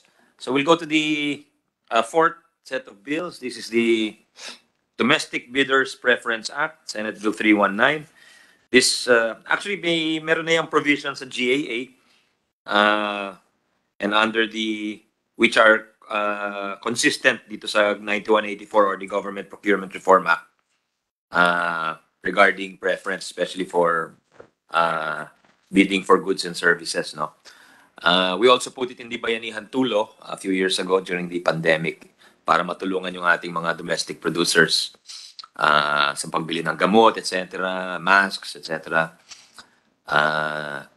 So now we are looking to institutionalize some of these practices and processes. No, so can we hear from the DBM Director Baran? Is online, I think. Director Baran. Good afternoon again, Mr. Chair. Yes. Good afternoon again. Any comment on the Domestic Bidders Preference Act? Sir, I think we have a representative from the GPP-DTS. So, sir, GPPB, sige. Si Mr. Raj Barong? Raj. Anong sulat? Baring? What's that? I don't understand the writing. Pasensya na kayo, hindi ko maintindihan yung sulat ng staff ko. Baring, Mr. Raj Baring, kung nagkamali ako, Mr. Raj Baring. Are you here, sir? Hi, good afternoon, Your Honor. Yes. Taga GPPB ko kayo? Yes po, sir. Is Annie Almoheda. Yes, go ahead, Yes ma'am. po. Regarding po sa bill, we are preparing our comment on that. So, sige, we understand ho, kasi medyo technical ho ito eh. yes po. So, yeah, sige. We'll await your submission ho. Thank you po, Your Honor. DTI, wala na. Andito pa ba si Director Salonga? Yeah, Director, please go ahead, ma'am. Good afternoon, Mr. Chair and Senator Padilla. Of course, would like to express DTI's strong support for the passage of this bill, and that maybe also be given until next week to be able to complete our position paper and really commend this kind of initiative. Thank you, sir. Sige po, Director Salonga. Division Chief Cheryl Santos, also DTI. Care to add? Di na siguro, no? Kasi magsasabit naman kayo, mag-usap kayo. No? Sige po. Thank you. Attorney Liave from DOTR, from the Legal Service. Are you here, sir? Online? Yeah. Good afternoon, Mr. Chair. Hi, good afternoon, Attorney. Yes, sir. Comment on the domestic bidders preference, Yes, we would like to express our general support for the bill, and we will be submitting our position paper by next week, sir. Thank you, Attorney. Salamat. Director Sullivan, Thank you very much, from sir. DepEd. Director Sullivan, are you online, sir? If not, submit na lang ng position paper, please. DOJ, Attorney Analisa Manito, State Counsel. Ma'am, any comment po sa domestic bidders? Yes, good afternoon, Mr. Chair, and to the distinguished members of the committee. The Department of Justice fully supports the passage of Senate Bill number 319, which seeks to institutionalize the certification program of domestic bidders and which encourages local participation in the procurement process by providing preference to products made in or sourced from the Philippines. The bill is consistent with Section 12, Article 12 of the Constitution, which declares that the state shall promote the preferential use of Filipino labor, domestic materials, and locally produced goods and adopt measures that help make them competitive. The DOJ will submit its official position paper by next week. Thank you, Mr. Chair. Salamat po, Attorney. Attorney Ryan Perez of the BOI. BOI is Board of Investment, no? Attorney Ryan Perez from the Legal and Investment Compliance. Are you online, sir? Again, we asked the ComSec and the staff to notify them, so they're wala na daw. Okay, hingin na lang tayo ng sayang. Importante yung BOI. Kasi doon natin ma-interface yung production side and incentive side. So dito sana. So we can incentivize our local producers. Philippine Contractors Accreditation Board, Herbert Matienzo, Executive Director. Online. Director Matienzo, sir. Good afternoon, Senator Angara and Senator Padilla. On behalf of PCAP, sir. we will be submitting our position paper po, but we fully support the bill. Salamat po. Thank you, Director Matienzo. PCC, this is Philippine Competition Commission. Research Officer Ramon Sawit. Good afternoon, Mr. Chair. Afternoon. And our dear senators. The PCC supports the objective of the measure, and we will submit our position paper to the same. Thank you very much, Mr. Thank Chair. you.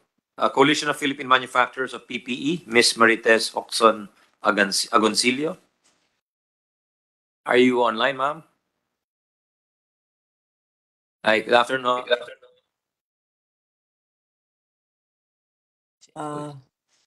Yeah, go ahead.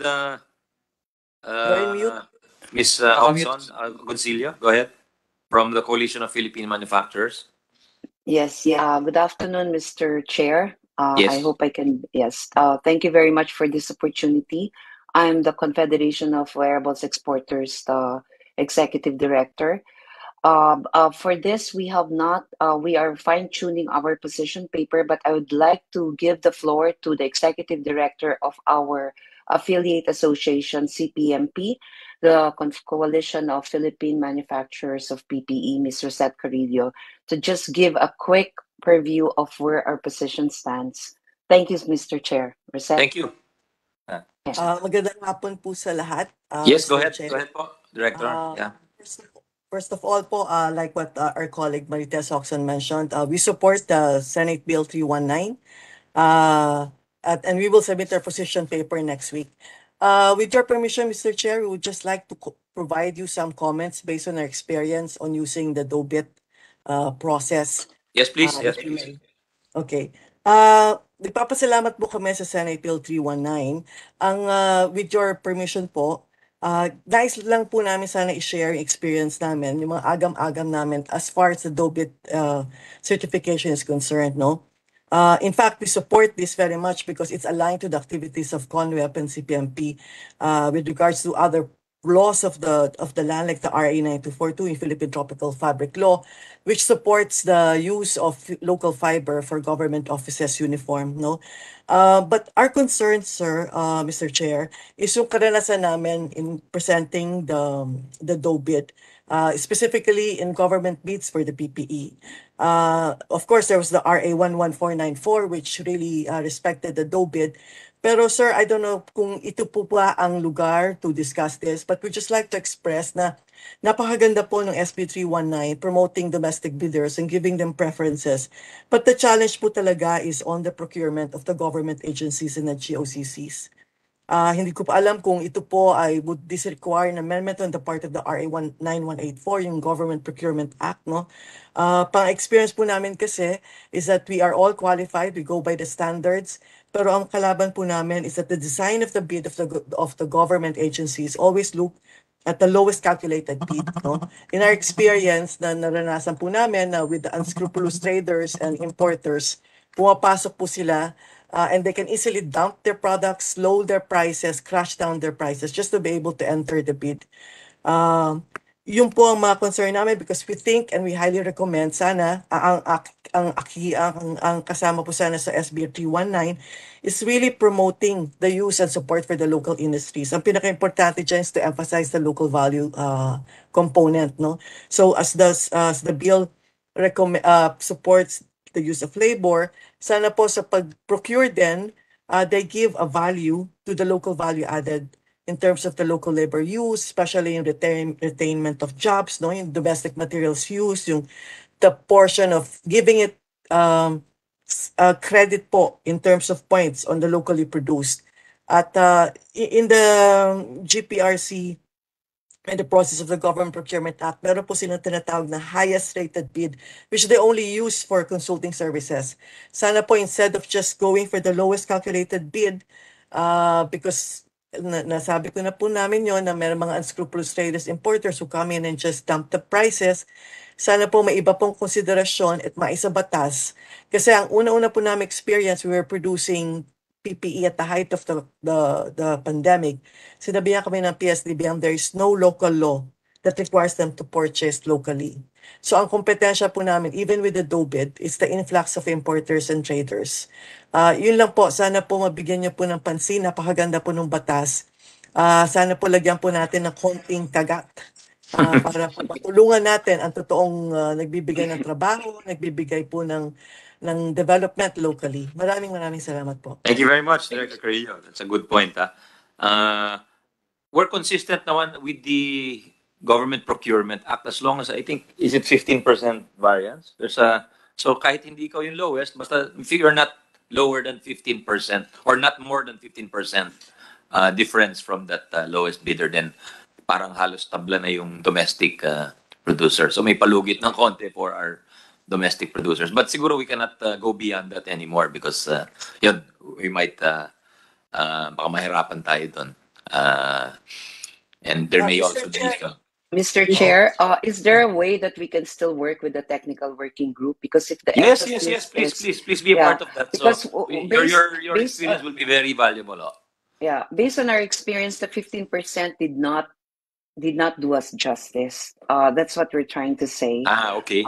Yes, because if you if the government is consistent with its direction to provide jobs, which we did in 2020, 2021, we poured in investment, we retained jobs, but at the end of the day, the government did not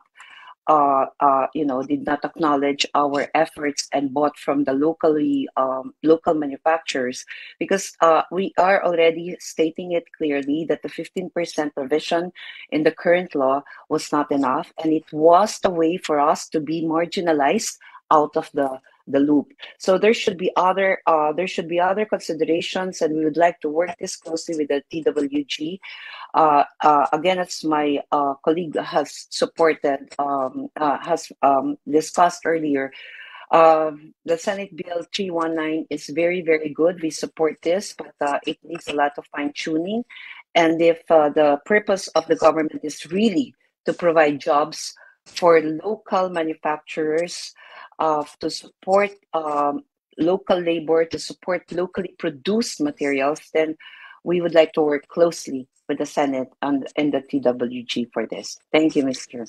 Thank you. Yes, please. Ms. Hoxton, Concilian Director Carilla, you're invited to participate and share your experience, especially with that 15% variance as provided. We may or may not need to amend the government procurement law if necessary, but we'll also need to get the GPPB's technical expertise as the government agency tasked with implementing that law. Thank you. So, okay, I think that's the last. Any other resource person who wishes to comment on the domestic bidders? If not, we can close that and move on to the next. We'll refer this and the Geographical Indications Bill to ATWG. Dito na po tayo sa second to the last group of bills, yung quality standards. There are 3 bills here. 2 pertain to infrastructure. Senate Bill 628, Senate Bill 1127, and Senate Bill 793. So those 628 and 793 talk about infrastructure, and Senate Bill 1127 talks about accreditation in general of products. So can we... Wow, kapal ito. Kapal nung resource persons. Sige. So let's try to keep the interventions brief kasi wala namang... For 2 bills, as enumeration ng DTI, Ano to? Hindi, we'll take them up together. So sige po, DTI, Bureau of Philippine Standards, we have Director Manfoste, along with Staff Engineer Molina and Engineer Dainla. DTI, yeah. Assistant Director Manfoste. Go ahead, sir. Go ahead, please. Good afternoon, Senators. Afternoon. Your Honors. Actually, the Bureau of Philippine Standards, part of the Department of Trade and Industry, really appreciates the effort in coming up with the bill. Nagpapasalamat po tayo sa ating butihing senador sa pagkilala niya sa pamantayan at kalidad bilang konsepto ng ating ecosystem. At of course, nagpapasalamat din po tayo sa ating iniidolong Senator Padilla sa pag-suporta po dito sa effort na ito na binalangkas at contained in this bill. All support po ang Bureau of Philippine Standards, and we are coming up with our own position on this, and we will be sending this in the days to come. Thank you, thank you. Po. Kita nyo man yung suit ni Senator Padilla, walang made in, walang imported doon dyan sa suit niya. Pati yung, ano niya, undershirt. Eh, galing po sa, made in the local Philippines. fabric po. Ganun ka nationalistic ho si Senator Robin. Maraming salamat po, sir. Sa Philippine Accreditation Bureau, PAB, Director James Empeño, Assistant Director Hernan Dionisio, Division Chief Juanita Carpio, Senior Trade Industry Development Specialist Japet Celis. Yes. Good afternoon. Go ahead, sir. Go ahead. Mr. Chair, Director, and, please. Senators. We strongly support the approval of the NQI bill because we believe that NQI is about building a system of trust and promoting a culture of quality, safety, and sustainability. If you look around, everything we see depend on NQI. All products and services rely on NQI services. However, there are currently some issues and challenges related to national quality infrastructure. So these are, for example, the current quality programs and policies are fragmented. There is a need to harmonize and institutionalize effective cooperation and coordination among the NQI institutions. There are overlapping NQI functions among agencies on standardization and accreditation. So the creation of a National Quality Infrastructure Coordinating Council, which is the focus of this bill, will serve as an oversight group governing the effective delivery of NQI services. And this will address the current issues related to NQI. Mr. Chair, there are minor comments that we want to discuss later with the technical working group. But we also believe that a separate bill on standardization, a separate bill also on accreditation and metrology should be pursued in order to achieve the objectives of the NQI. SBN 628 will serve as the umbrella law. Yun lamang po. Salamat, Director. We'd like to acknowledge also the role of DTI ASEC Jean Pacheco in the crafting of the bill. Salamat sa tulong niya. Thank you. Next, we have the Competitiveness Bureau, Ms. Cheryl Santos, Division Chief, and Ms. Winalyn Amaka, Senior Specialist. Andito pa ba sila? Kung wala na, they will just get also export, lahat to DTI eh. Export Marketing Bureau. Siguro di na kailangan isa-isahin to. Unless they want to speak and express, and may dadagdag na lang sila. Mr. Gino Ilano, Assistant Director, Ms. Romina Blaser, Trade Industry Development Specialist, Board of Investments, Attorney Ryan Perez, Mr. Kenneth Ko, Acting Division Chief Administrator, Regional Operations Group, Yusek Lantayona, OIC Director Emma Susano, what's DC? Deputy Chief? Ano ba yung DC? DC Susan Salonga, DC Cynthia De La Cruz from the Bureau of MSME Development. Is there anyone of these individuals may gusto bang magkomento o magdagdag dun sa nasabi na po ng taga DTI? We'll give you a chance now.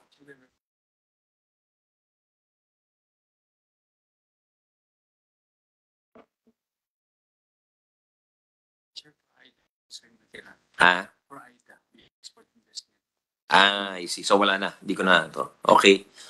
So Anti-Red Tape Authority, again, we have Mr. Kilala, Yusek Kilala, and Admin Officer John Benedicto. We'll give the floor, sir, sa ARTA. Yeah, thank you, Senator.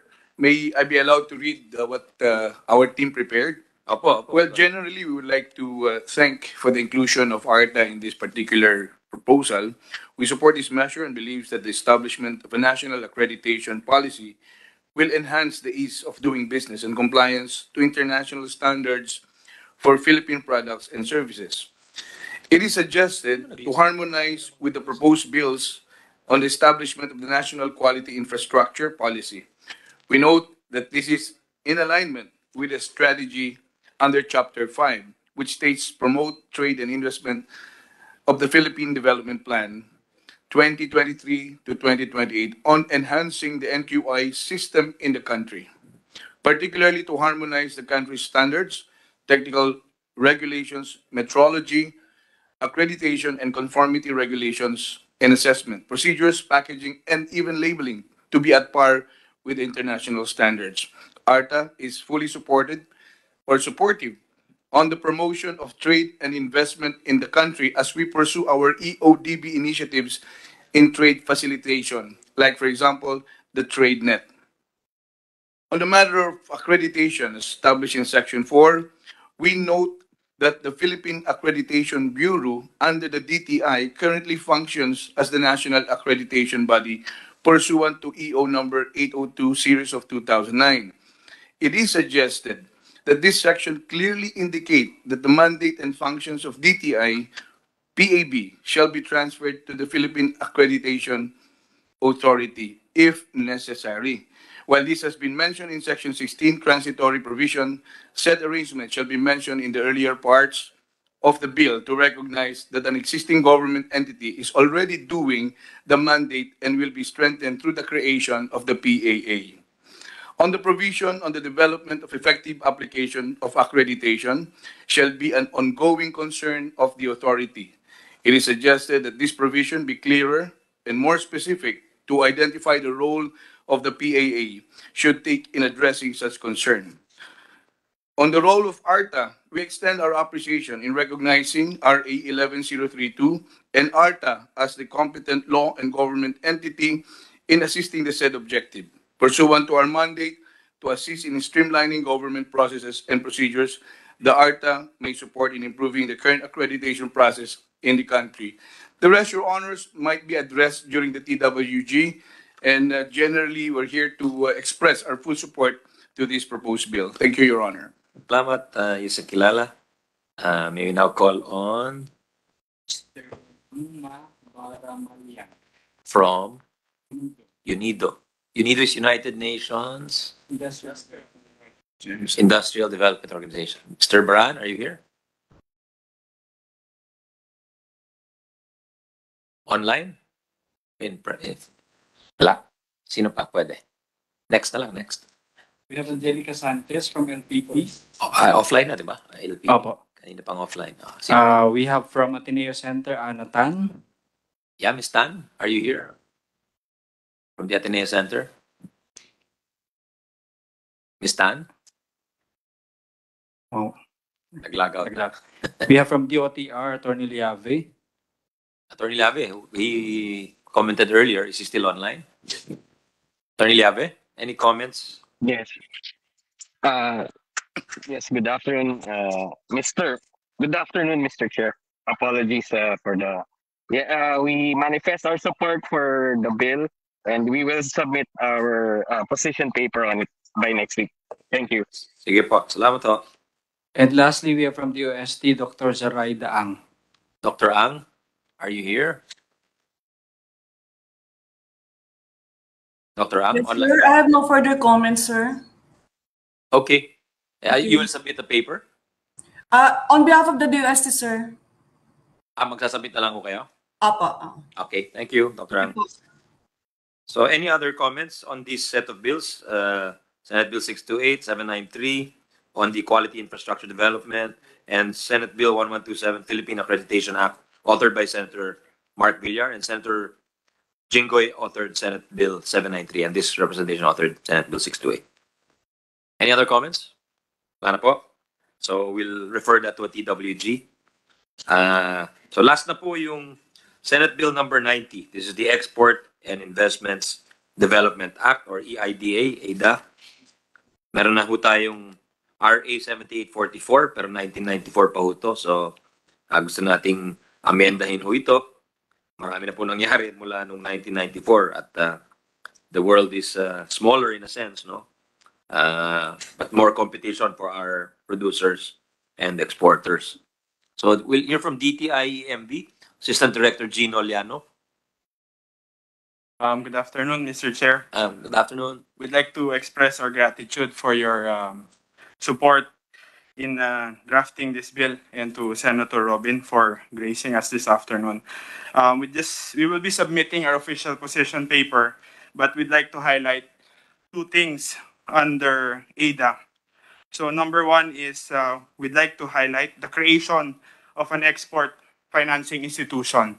This is something that will act as an insurance to our exporters who would not be able to suffice to the concerns of their exportation. So for instance, magka-problema sila in the process of payment with their buyers, the export financing institution can cover that as an insurance system or a mechanism to support and help them continue their business, because most of our exporters, pag naloko na sila po in terms of the payment, their businesses would usually stop. So they need some sort of a continuing fund. And then second po is, we'd like to highlight as well those that are not part of the ADA, which is on non-registrant exporters under CREATE, because under CREATE, it was mentioned that the incentives will be extended to those that are registered under our IPAs. And currently, we have exporters that are registered under PhilExport and EMB. They are usually the small and medium enterprises that cannot comply to the volume requirement. And they are currently exporting through a consolidator. So for instance, if an exporter is unable to comply to the certification requirement of a certain market, the consolidator would have that certification, and they'll be the one to lend the certification to this exporter. So these are the two things we'd like to highlight, Mr. Chair. May incentives yung consolidator? They were not anymore part of the incentives under CREATE. Okay. Sige. Thank you. Thank you, Mr. Thank you, Chair. President Director Liano. BOI, Attorney Ryan Perez. Wala na yan. Kanina pa, di ba? PSA, Julieta Sullivan, any comment? DOST, Dr. Ang, I think you'll just submit, no? NEDA, Mr. Bien Ganapin, Director Ganapin. Good afternoon, sir. Dito po. Ay, Good sir. afternoon, Hello. Your Honors. Apo. Just to state quickly our support to the bill. It's very timely, and it's a welcome development. In fact, Your Honors, we note that the objective of this bill is aligned with the goals of the PDP, especially in transforming trade and investments. For the said bill will provide for some of the strategies identified in the PDP that will sustain and strengthen the global position of Philippine exports. And we also note, we would like to note, Your Honors, that the amended key operating principles, especially on Section 3 of the bill, affirm the main strategies for the export sector as identified in the PDP. The details of these comments, Your Honor, we will be submitting to you and to this committee. But we would also like to note here the importance of the data in informing policy interventions, as is highlighted as well, which we are truly in support of. Also, Your Honor, some provisions of the bill would already institutionalize some of the strategies in the plan or in the PDP, particularly those related to resolving key constraints to export competitiveness. So this would include, Your Honors, the establishment of Export Trade Complaints Desk under Section 16. This will address issues and grievances related to export transactions, and the creation of an export green lane facility under Section 20 that will expedite government procedures and reduce the costs for exporters. Thank you, Your Honors. Salamat ng marami, Director Ganapin. Appreciate the support and any inputs you may have on the bill. Sa DA, Dr. Soler, Supervising Meat Control Officer. Sir, wala na siya. Wala na po. We'll just ask Comsec. Hingin lang tayo ng mga written comments, please. DFA, Ms. Jorlyn Espiritu. She's online, sir. You're online, Ms. Espiritu?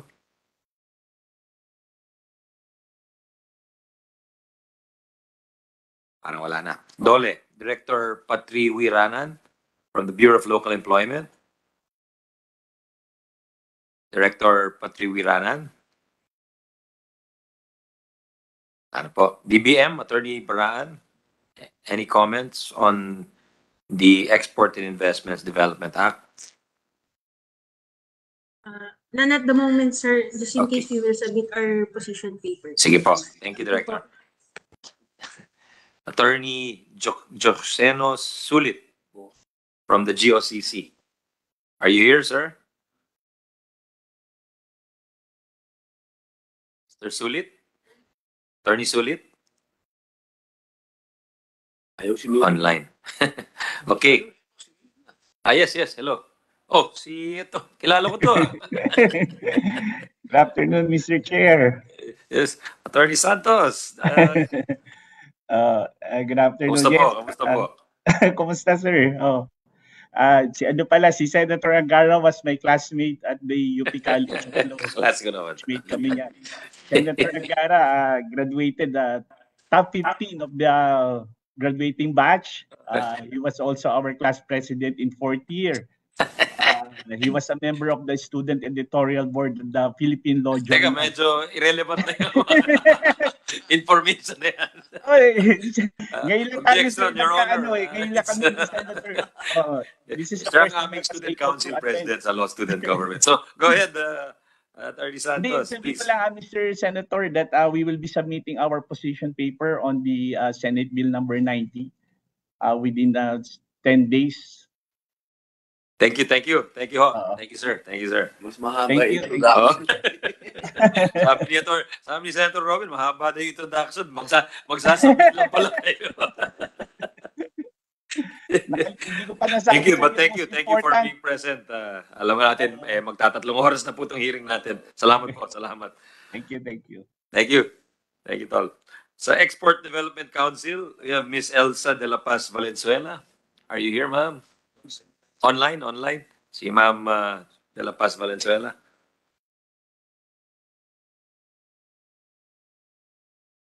Are you still online, ma'am? Kung wala na po, hingi na lang tayo ng written submission. Sa DFA ho, we have Director Anthony Aguirre. Parang kilala ko rin to. Director Aguirre, are you online, sir? Wala na. Sige, submit na lang ho. I think people are attention span has stretched. Ayan, si Director. Hi, Anthony. Kamusta, Director? Hi. Any comment on the Export and Investments Development Act, sir?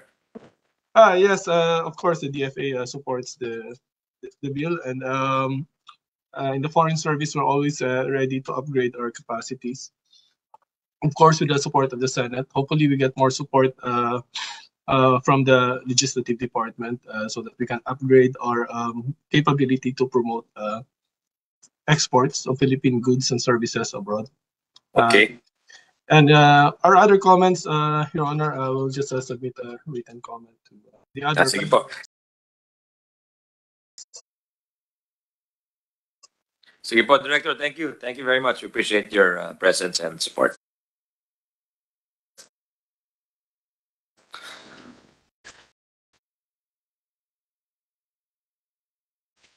Comsec, any other? Sen. Robin, baka may... Kasi kundi mag-ano tayo, magtatapos. Any other resource persons? Any other comments from the body before we adjourn? Again, we'll refer it to a technical working group for further refinement of the various measures. Wala na po. Again, thank you Hello, po sir. sa inyo. Maraming salamat sa mga... Yes? Sino po yun? Hello, sir. Magandang hapon po. Si Celia Ilumba po ito. Ako po ay nagre-represent ngayon ng UNIDO, the United Nations yes, ma'am. Industrial Go ahead, Development please. Yeah. Organization. For some reason, we're not able to access the audio, the video. So I see. Sige we po. wanted to sana present a material, but just to express the interest of the UNIDO, we are definitely in support of this particular bill. Thank you. It is in aid of what we find to be the needs of the country in terms of our competitiveness goals. And if we could please sana present, but I cannot seem to make my video work. Okay. Have you given a copy Is to it the possible on your Secretariat? end? Maybe they can put it... Well, there, one of my colleague is actually sharing it. Yan, ano? Yes, we see it. We see it, ma'am. Oh, thank you very much. In fact, our Industrial Thank you, Development thank you, thank you, Officer, thank you. si Mr. Nima Baramalian, is actually connected right now. He is in Vienna at the moment. He is well, he's still driving, and so he's asked me to make the initial presentation on his behalf. But we wanted to first of all express our gratitude for inviting the UNIDO to present its insights and its what has been born of its experience in its global work on the quality infrastructure. So if I may, Jess, yes, just very, very briefly, UNIDO was a Center for Industrial Development created within the Department of Economic and Social Enterprise by the Economic and Social Council. In November 66, UNGA resolution established the UNIDO as an autonomous body within the United Nations to promote and accelerate the industrialization of the developing countries. And this resulted in 1985 with UNIDO becoming a specialized agency of the United Nations. So it is therefore an autonomous organization with 170 member states, its own policy-making organs, its own executive director or head rather, its own budget with assessed contributions and own mandates and strategic framework. Jess? So the UNIDO Constitution or the mandate states that we shall play the central coordinating role in the field of industrial development, assisting developing countries in the promotion and acceleration of their industrialization. We deepen our commitment toward achieving inclusive and sustainable industrial development, and we reaffirm the unique mandate of UNIDO in supporting our countries in achieving this role. Public and private sector increasingly need reputable evidence that their products and services meet regulatory, technical, and other requirements. This is necessary to successfully access the global marketplace and or meet local technical requirements, regulatory requirements, including those intended to protect human, animal, or plant life and health. There's therefore a corresponding drive to create a more robust, adaptive, cost-effective, user-friendly, and sustainable quality infrastructure system that provides access to appropriate standardization, metrology, accreditation, and conformity assessment and market surveillance capability and capacity, along with the attendant education and promotion programs. An appropriate quality infrastructure system can therefore assist governments and enterprises in managing their quality competitiveness and regulatory system. So, in numerous cases, we have found that the quality infrastructure is developed without coordination in response to often unforeseen needs of the economy, society, and the environment. So this led to the evolution of quality infrastructure systems in a reactive, fragmented, and very dysfunctional manner. In such cases, inherent conflicts of interest, inefficiencies, duplications of efforts, and costs have become increasingly apparent. So in other words, the relevance and effectiveness of a quality infrastructure system depends highly on whether supply of quality infrastructure services match the demand. To this end, many governments are considering the overall arrangement and associated interaction of the national quality infrastructure related organizations as they seek to create a more integrated, fit-for-purpose and efficient user-friendly system. So a quality-based approach has gradually evolved with the aim of fulfilling this important set of needs. The proposed bills, therefore, rightly identify the need for coordinated approach to the development of the national quality infrastructure through the quality policy. So establishing this appropriate quality policy to guide the quality infrastructure system can help to holistically address the quality and standards related issues that are integral part of the triple bottom line of sustainable development of people, planet, and prosperity. Jess, the next slide, please. So UNIDO stands ready to support the government of the Philippines in the development and implementation of the national quality policy and to provide technical assistance in development of the Philippines national quality infrastructure system. So I will not go through the approach to quality infrastructure in the interest of time. We will present these materials and provide a copy to the committee for the committee's reference. If I may go to the next slide, just to present to you what has been accomplished over the past 40 years as UNIDO being the largest multilateral player, and that we have been supporting partner countries to increase their competitiveness through quality and compliance with standards. There are more than 500 experts and technical advisors who form a unique multidisciplinary team to support strategic and sustainable development, so consistently chosen as the main implementing agency of the UN by many development partners. The organization is continuously acknowledged by its stakeholders as a center of excellence. So there's a quality policy trilogy. Again, in the interest of time, I will not expound on this, and please allow us to send you more details on this for your reference and for the benefit of our audience and public. Allow me to share with you the experience of UNIDO on quality policy. UNIDO has supported the development of 27 national and 3 regional quality policies. Based on this extensive global experience, UNIDO, in collaboration with its technical partners of the International Network on Quality Infrastructure, has developed a set of guiding documents for quality policy development. Next slide, Jess. So just very as an overview, there are programs on a global basis on quality and standards that encompasses, and this presents to you the various stakeholders that we have worked with and across the value chain on the regional as well as the continental programming. Next slide, please. In the Philippine setting,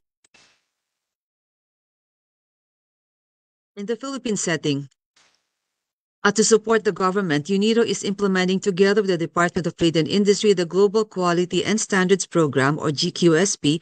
It's a special measure project. It represents an innovative approach developed by the UNIDO and Switzerland to the State Secretariat for Economic Affairs to strengthen the quality and standards compliance capacity to facilitate market access for SMEs. The GQSP Philippines has 3 major outcome components: the National Quality Infrastructure, NQI, to be strengthened, and this is our key interest in the support for this particular bill, Mr. Chair. The value chain compliance capacity enhanced, and the culture for quality improved. So a component of the project is to facilitate the development of a national laboratory policy for the Philippines that will take into consideration the short, medium, and long-term testing needs of the country as a policy intervention which will have an impact on the industry and facilitate exports from the Philippines in the years to come. Next slide, please. So on this proposed bill, our reflections are that these are highly in line with UNIDO's lessons for more than 40 years of experience in supporting development of national quality infrastructure systems globally.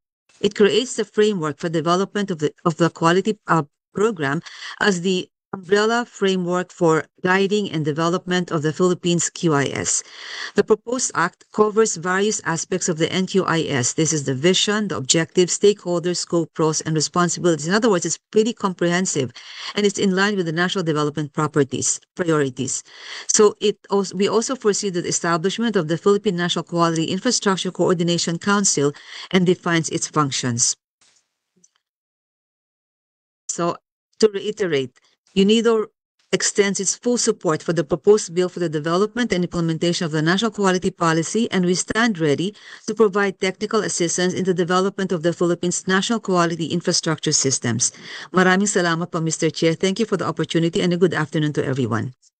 Thank you, ma'am, for that presentation.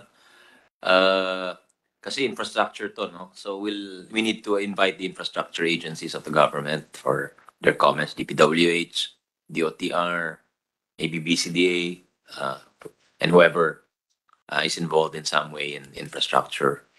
So, any other comments? Wala na siguro. 3 oras na ho tayo dito. Baka wala na siguro gusto magstay pa dito, no? So, thank you very much sa staff natin. Maraming salamat sa Senate Staff Secretariat and to our distinguished guests. Thank you very much. Have a nice day po. Salamat po. Thank you, sir.